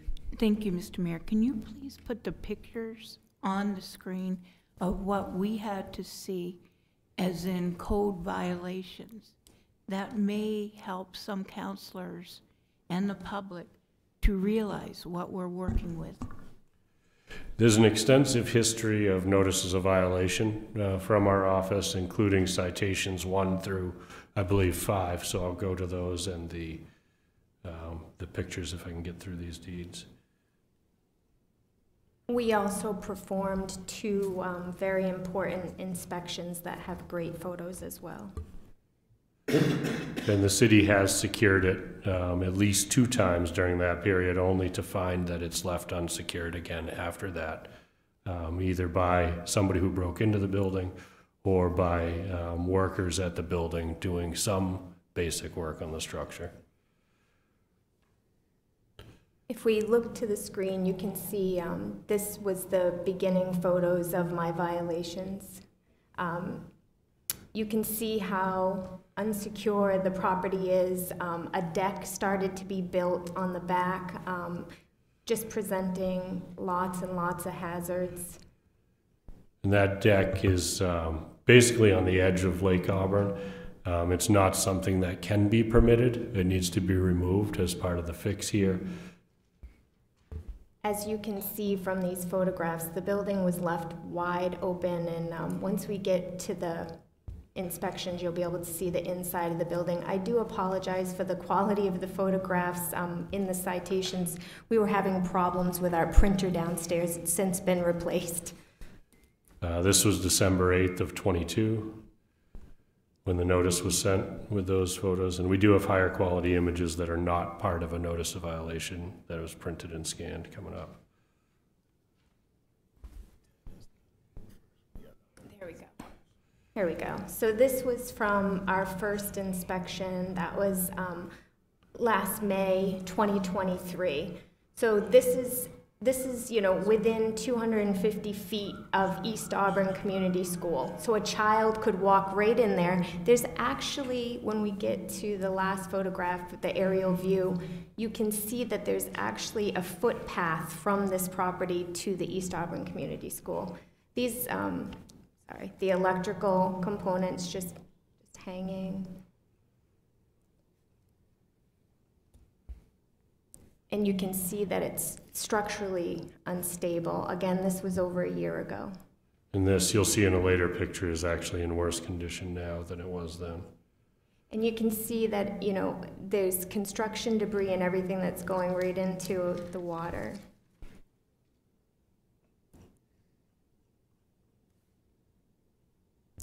As we continue to move through the citation, and we had sent Zahid printout from our Public Works Department asking him to please pay the amount that it cost us to secure the building. There then was a stop work order because we found folks in there doing plumbing and electrical, which we didn't have permits for, so we asked them to please stop work, and that's what the site looked like at that time. That was last July.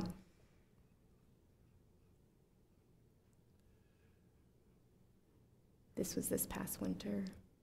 So again, unsecured in January of 2024, January 14. I just commend the school teachers and the parents in this neighborhood for keeping the children out of this building, and also how fortunate are we that no homeless folks found their way into this building and could have either been hurt, harmed, or even worse, there could have been a fire with tragedy. Here you can see the proximity to the lake again, and Lake Grove Park being right across the open water. This was just 2 weeks ago. So March 5th, the back section of the building is open to the elements, water and the light fixtures. This dark liquid is water that's run through the ceiling, through the roof, and into the fixtures. On that day, the power was still on.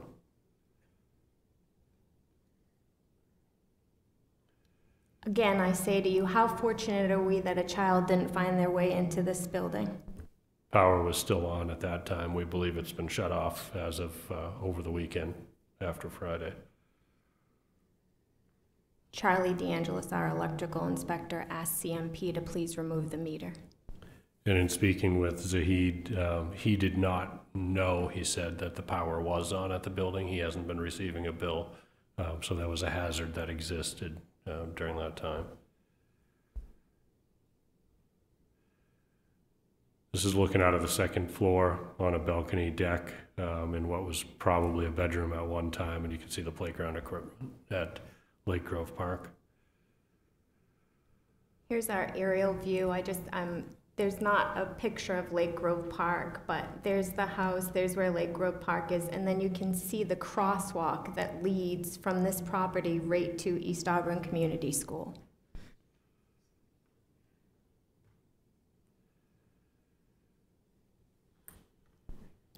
Are there any questions of Jennifer about specific conditions at the property?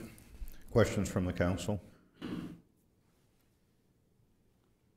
Does the property owner want to address the council?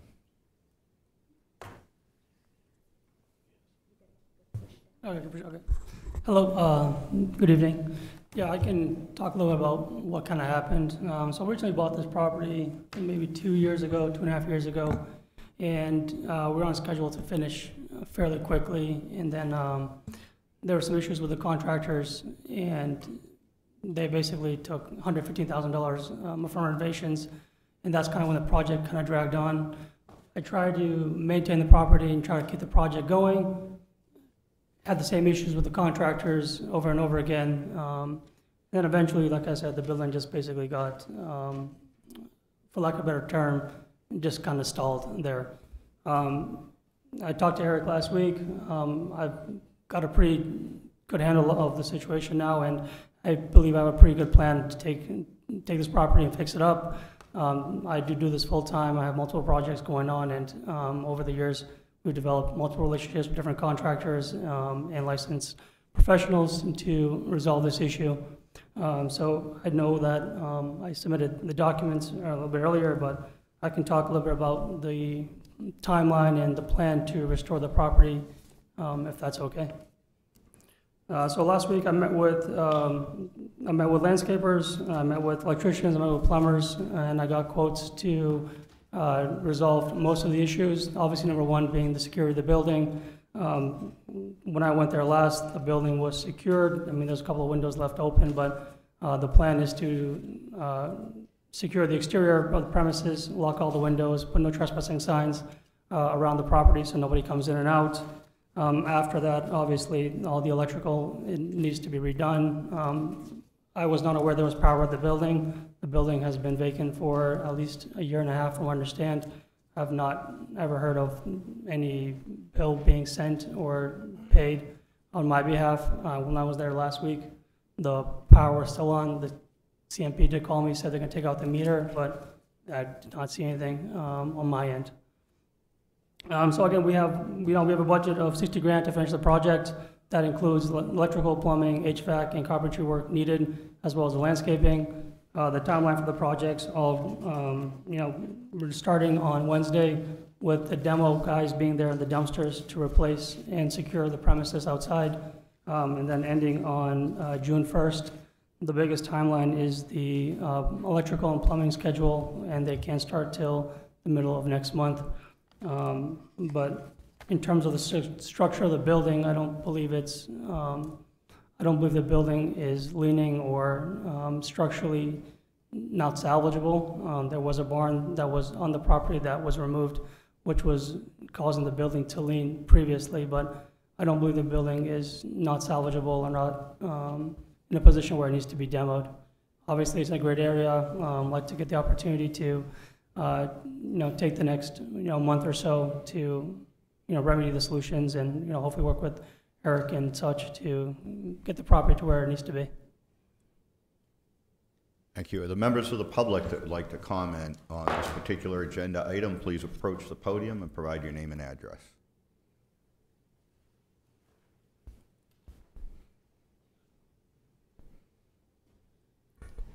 I'm Paul Farnsworth. I live at 208 Oak Hill, up the hill from the house. The assessment of the property is correct that it's been unsafe for quite some time. It's been open to the elements ever since it was last vacated. The second floor window on the east-facing side has never been closed. There was a time where there were no windows in the building. Again, exposed to the elements. I never did investigate the foundation, but that looks pretty serious. It's on a very wet site. I wouldn't doubt that the foundation well is currently underwater. But yeah, it's a safety hazard.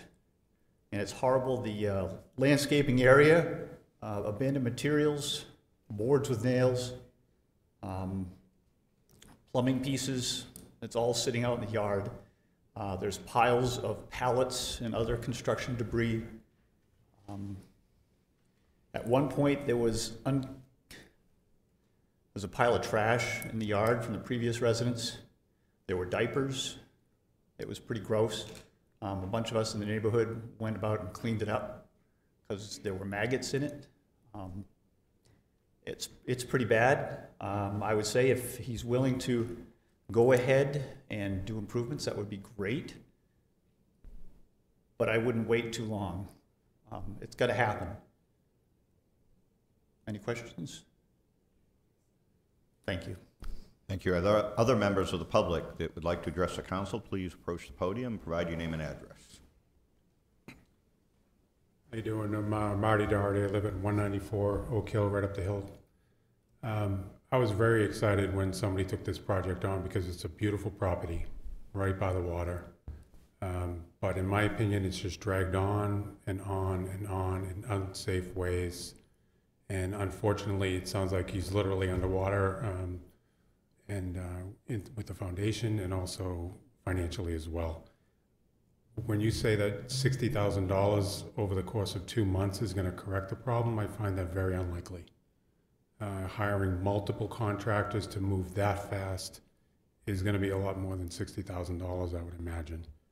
And I'm also skeptical about what you're going to pull out of it if it does get renovated, whether you're going to be an absentee landlord or whether you're going to sell it. you know, for what you can get for it. I mean, of course, you have every right to do that, but I'm mostly concerned with absentee landlordism. It seems like this is an absentee situation. We live there every day. I don't even know where these, I'm gonna look them up later on, but a quick look for Red Coral Investments brought nothing on my phone back there. So I don't know who these people are, but I know that my neighbors are very concerned, and I know who they are, and I know who you guys are. So I really think that the idea of renovating would be a great one, but I just don't trust it. And I would recommend demolition. Thank you. Thank you. Other members of the public that would like to address the council?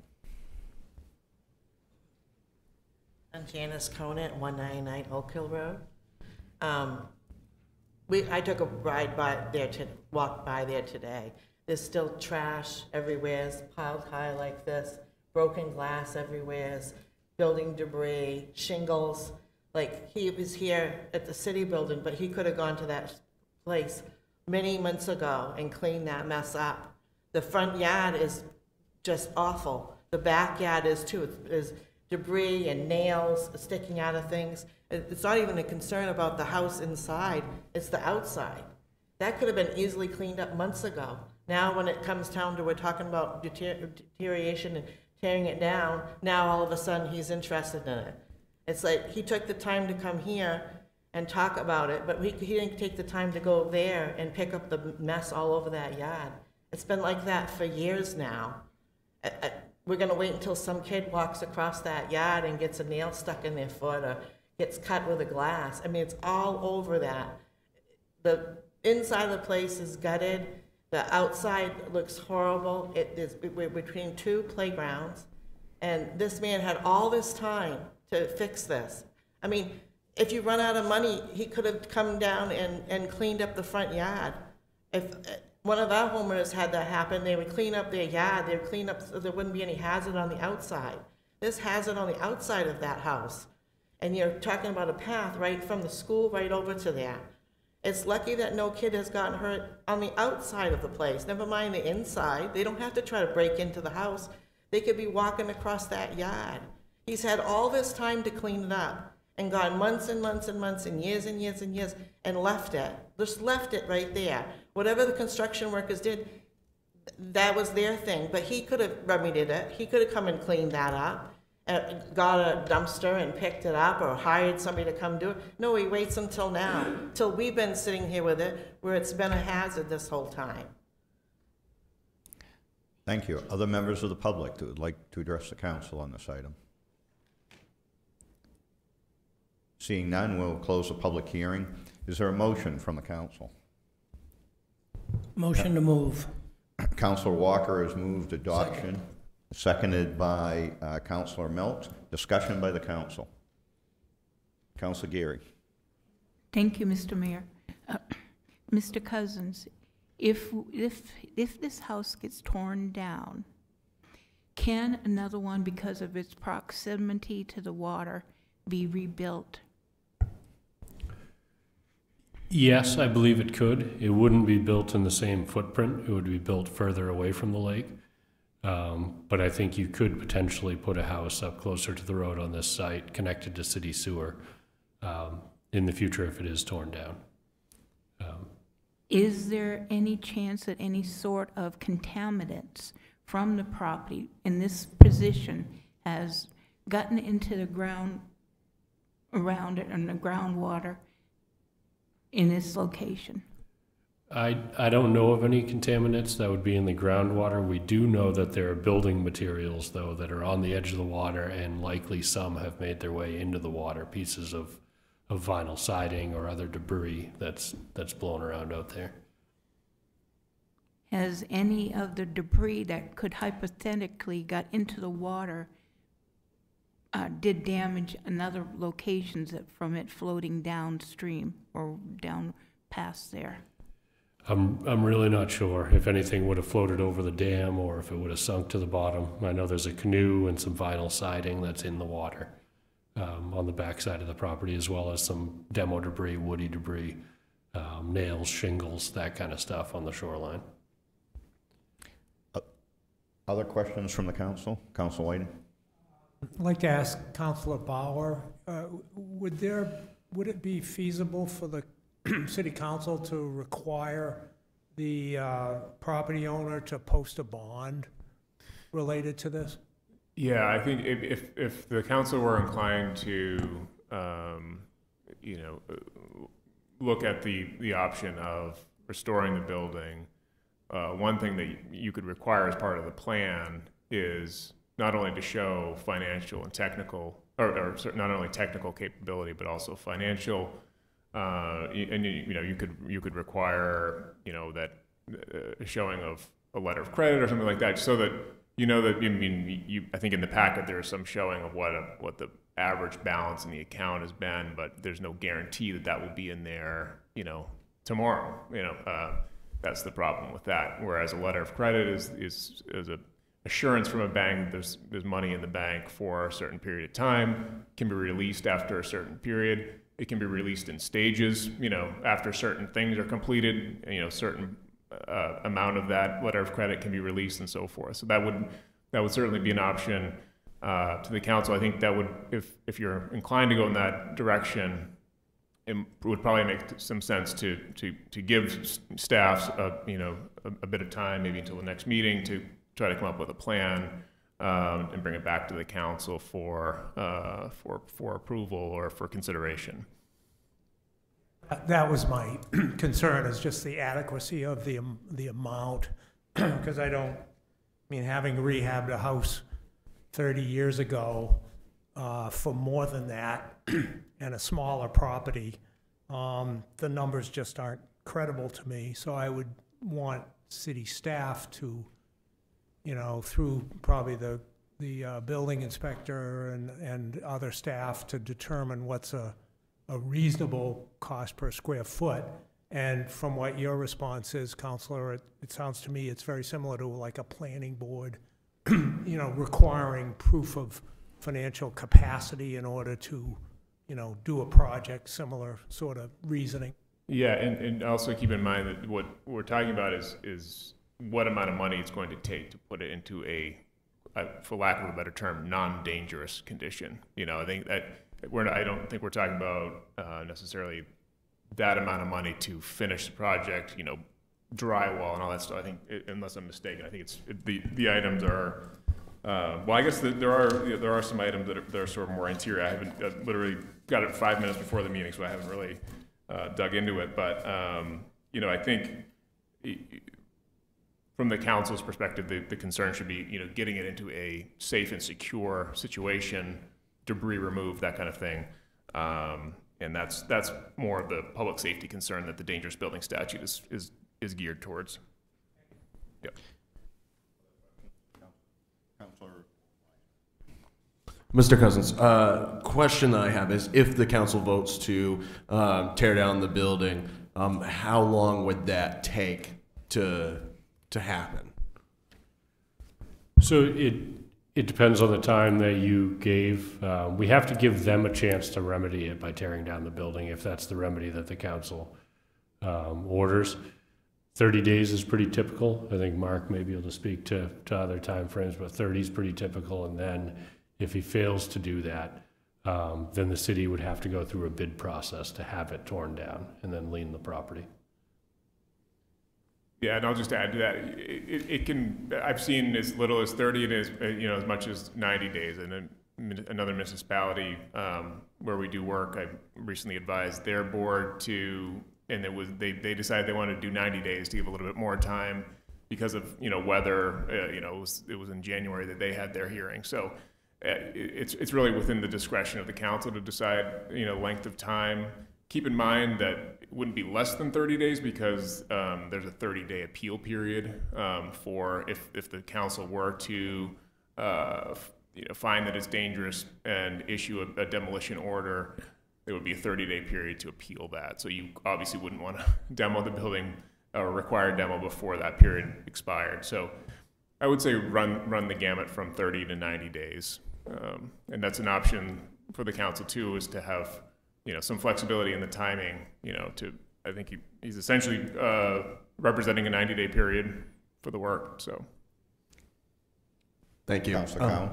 Well, I had another Go question. ahead, Councilor. Because I also see that, because my concern is, obviously, the exterior dangerous to the safety of the residents around it. I do see that the owner has the start date for cleaning up is a couple days away. Is that being confirmed?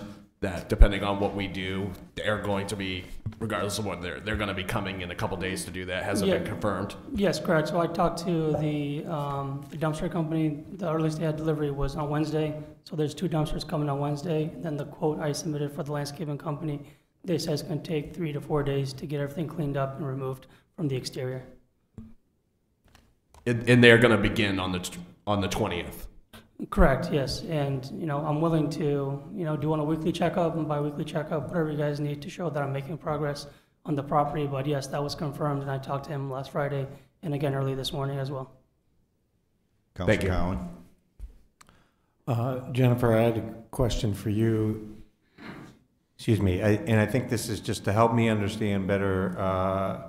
The owner, you expressed that you weren't aware the electricity was on. I thought that I read in the multiple citations that there was indication or communication that was a concern, or am I misunderstanding that? At no point did I say that the electricity was on, but I did express that the building was unsecure multiple times. And my greatest concern is, since November 2nd of 2022, why hasn't Mr. Abid just reached out to me just so we could have one single conversation? Again, none of the letters were ever returned. So he has received all of these correspondence for the last year and a half. Just a follow-up comment, if I may. That's a concern I have. Looking quickly over your plan. Respectfully, I haven't seen a pattern of behavior that shows to me that there's been an attempt to correct and respond. Simply, even there's been multiple times. Multiple citations, multiple sets of photos that show different piles of debris that you clearly should have understood. It was pretty clear that was a concern, and it shouldn't have happened again. Another example was there was a citation in the most recent citation was September of 2023. One thing that was specifically stated there was to remove the beginning of a deck, which was literally just 2x4s, and it was still there 6 months later.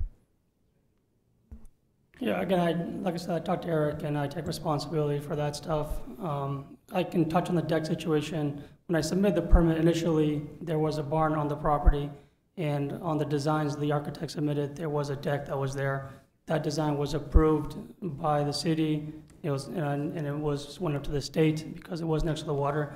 Those designs for the deck were approved. I was just found out last week when I talked to Eric. He said that deck is not permitted, which, again, was not my understanding because those designs were approved initially just last year. Again, regarding the cleanup of the property, again, I take full responsibility for it. There's no excuses, and I'm willing to, move forward and take care of the situation. Councilor Milk? So if I'm looking at the pictures, there was some work, there's been work done on the house over the last, and you've owned it for a year and a half, is that correct? I think I've owned it for about 2 years now. Again, originally when we bought the house, the previous owner, there was tenants in there, the place was a complete mess. We went there, gutted the place, we replaced most of the windows, and when it came to the siding and the roof is all brand new, the siding is basically complete besides the deck section. The people that were supposed to do the interior of the work, they didn't honor their contract. They took the money, they ran away. I tried to get a lawyer. They said you couldn't do anything. And if you want to go to court, you can, but there's nothing coming out of it. So, after that situation, the place just kind of sat, and that's kind of where we are now. Again, I've done multiple projects. I manage a lot of these projects. This has just been neglected, and again. So if we were to move, if I understand correctly, if we were to move forward with the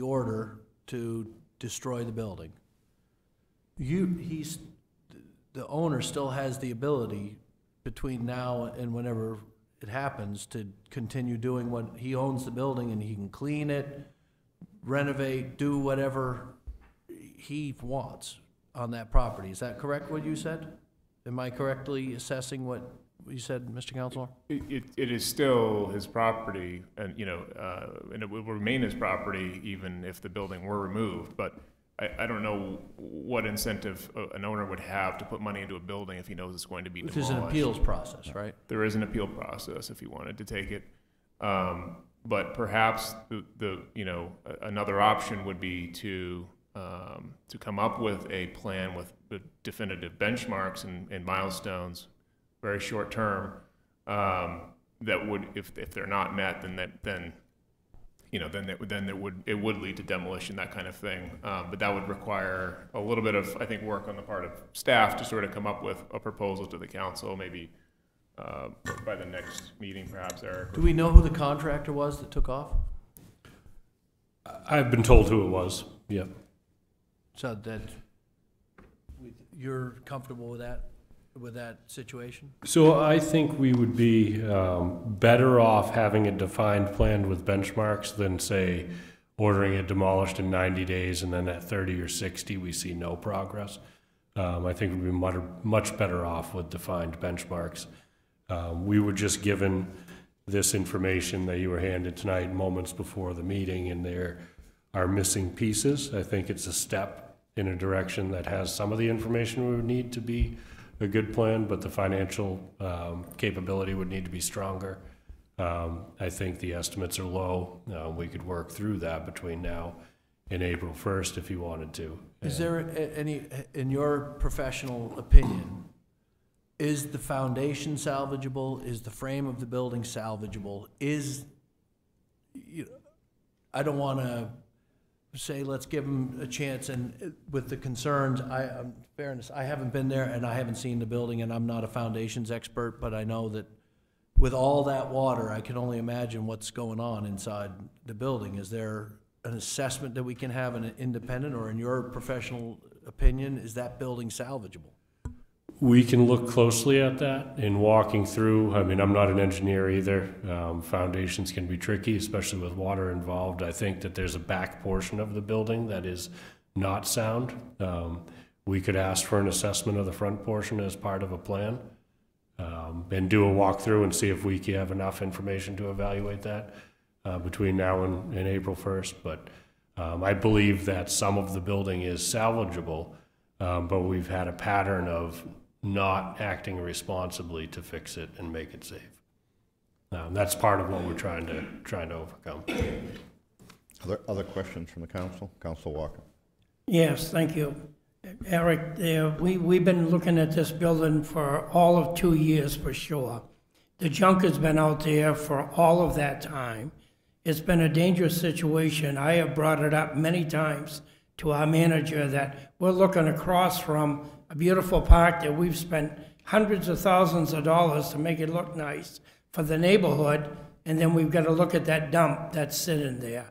So my opinion is he had all the time in the world to get here, to at least talk to you, clean up the mess.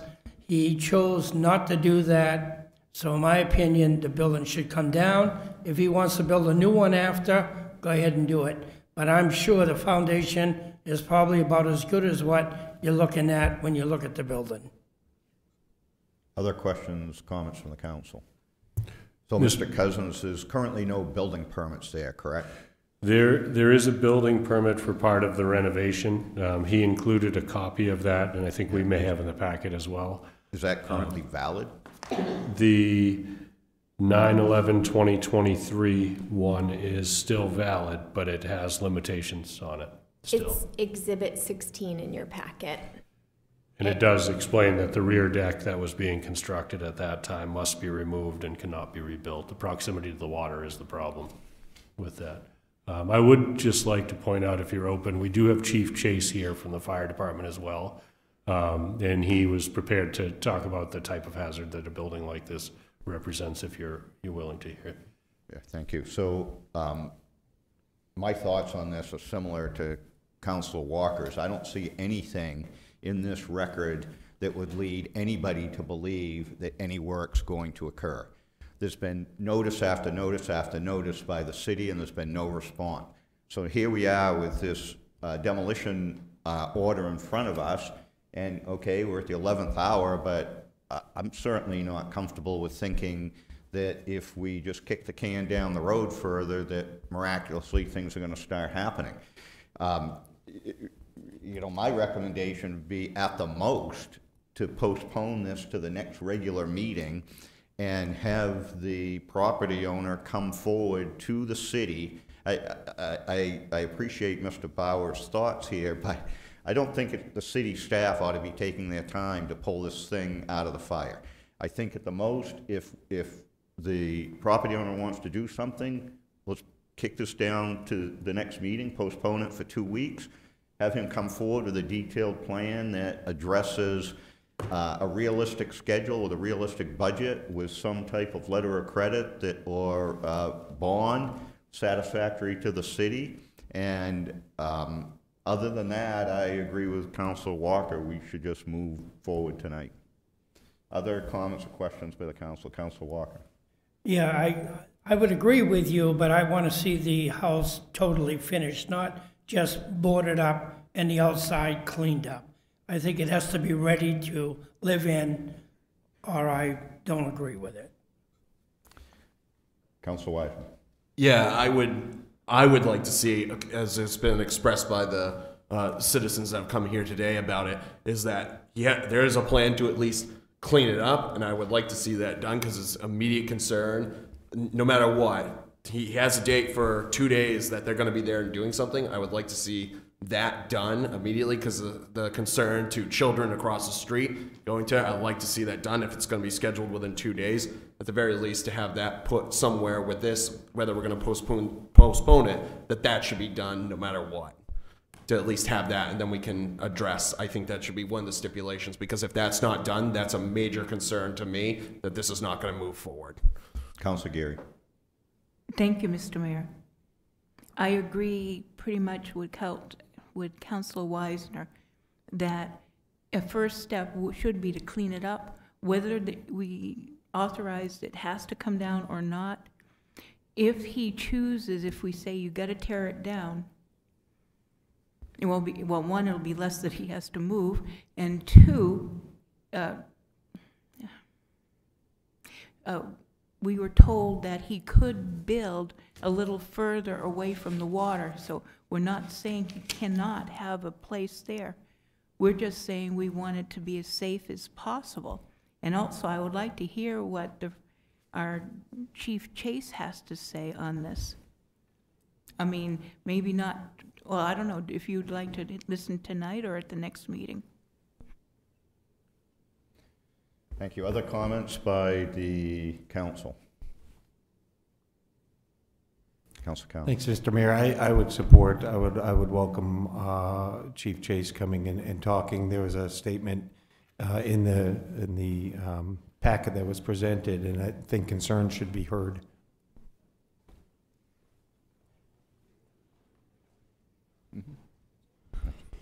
Thank you, Mr. Mayor and Council.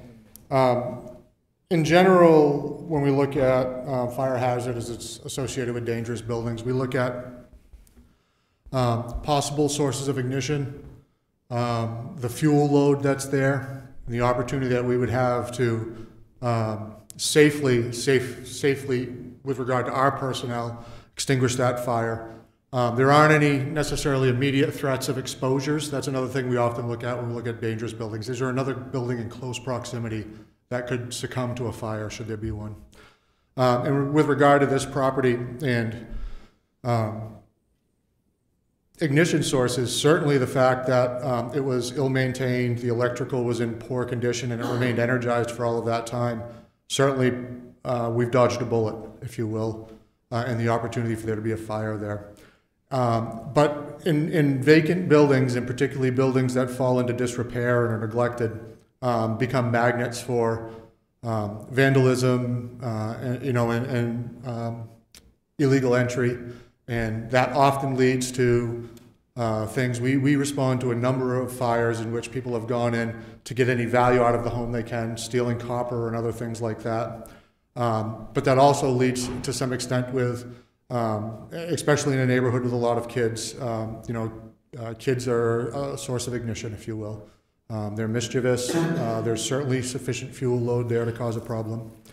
With regard to the pictures and the inspections that were done, a fire in that building would be, A, dangerous for us to fight, but would also be virtually uncontrollable. Building structures themselves aid us in containing fires when they start. When building structures are intact, items like sheetrock are in place. The fire doesn't immediately get the structural members. It doesn't have the ability to move unabated through the building and promulgate very fast. And then lastly, as we look at fighting a fire in a building like that, we certainly would have concerns about how it could have started, so we may be thinking about trying to get in there and do a search. And operating even on that property with the hazards that are there, the debris, the fuel loads, the trip hazards and all of those things would be problematic for us and put us at risk.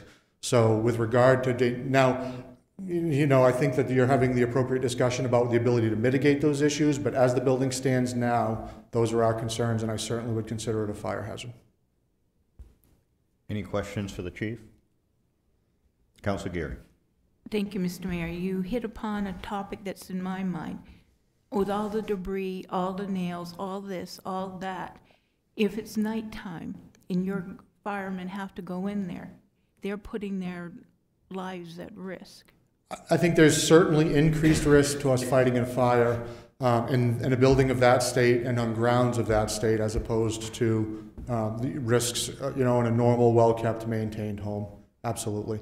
Both trip hazards. Some of that's just overgrowth and vegetation, but some of it's construction debris, it's piles of debris that cause additional fuel loads and those concerns, yes. And then the other thing is, if anybody gets in, like a smaller child or a teenager or something, I mean, I just don't want anybody to get hurt, maimed, or get killed in this. And I want to look out for anybody, anyone, and our police and firemen. Nor do we. We don't want anybody to be hurt either. One of the biggest challenges we have in the fire service, particularly as we look at fires in vacant buildings, is trying to understand if we want to take the risk of conducting a search in that building. It's known to be vacant, but you don't know who's in there. The fire started for a reason.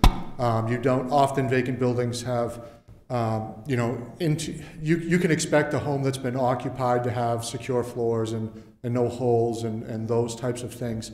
You don't know in vacant buildings, so there's always a very challenging risk assessment for us when we go to a fire in a vacant building around how aggressive we're going to get with regard to doing a search for a homeless that might be in there, for example, but not knowing the expected hazards that could be associated with a building.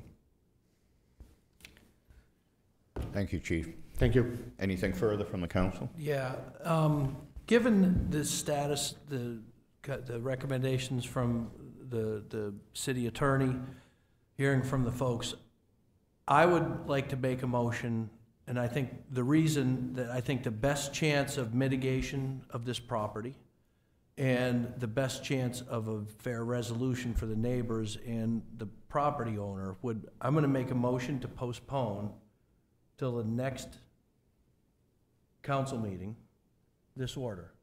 That will give the gentleman, Mr. Zahir, a chance. The dumpsters are coming on Wednesday. They can get after it. And if the neighbors come and say they've done an incredible job, then maybe we can reconsider this in the next meeting. And if not, I don't think we're putting off. I think that's the best chance for mitigation, at the very least, of the property. So, and if that's not what the council wants to do, it's not going to hurt my feelings, but I'm going to make that motion. So, Councilor Milks has moved to postpone until the next regularly scheduled council meeting. Is there a second? I would second that, and I think it gives the owner some time to prove himself after 2 years of neglect. 2 weeks of super effort perhaps may change the course of this discussion. So the amendment has been moved and seconded. Is there further discussion on the amendment by the council? Councilor Gary. Point of information, can this type of motion be amended to add something to the conditions? You mean the main motion? When we get to vote on this, could we add, I would like to amend it to say that the only way that I will approve a 2-week this is one of the first things that's got me rocked, and not in a good way. The only way I will support this is if he hires somebody to be a security to make sure that nobody's on the property and around and has no way of getting anybody in there.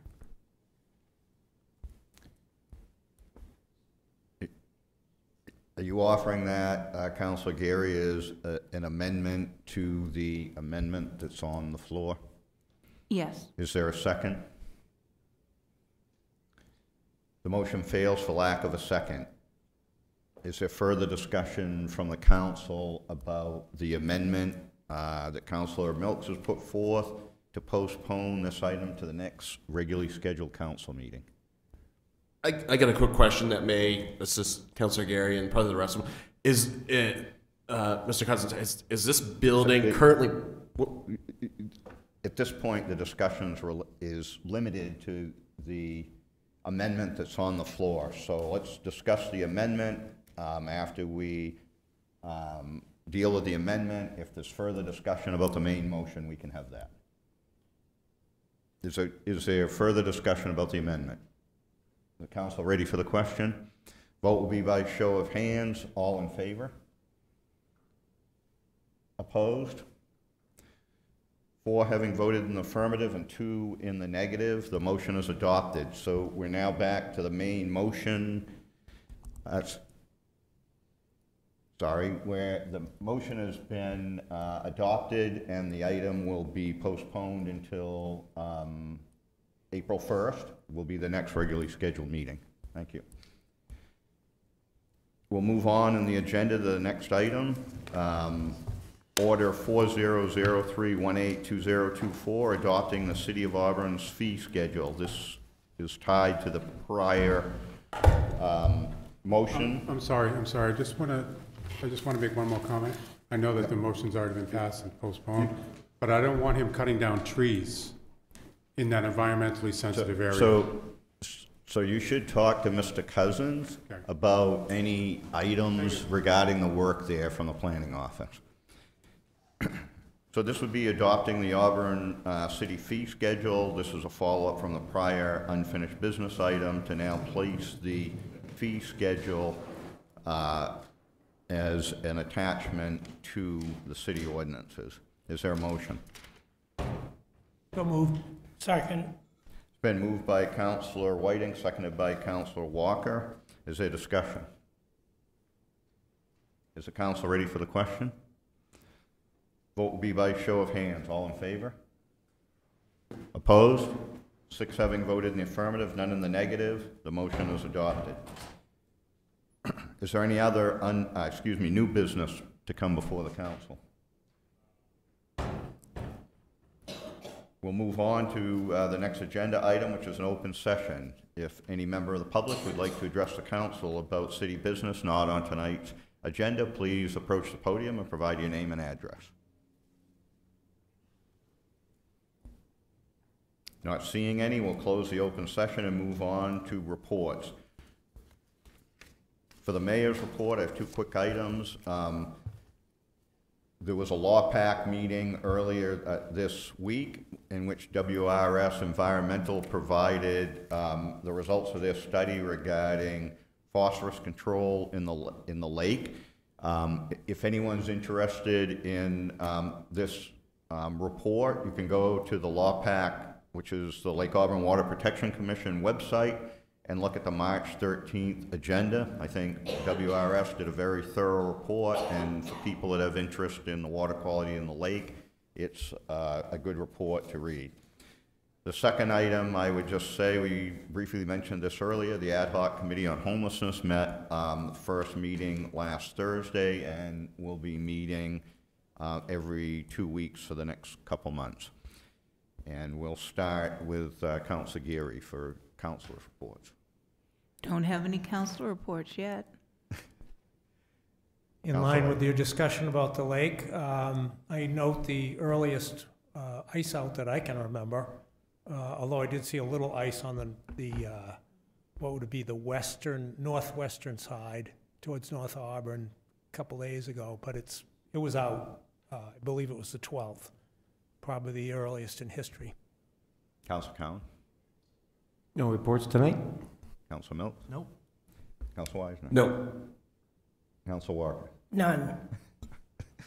Mr. Maine, manager.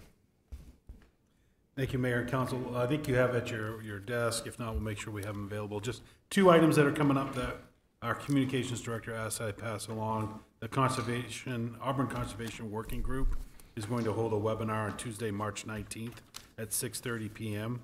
Encourage folks to visit the website to get more information about that.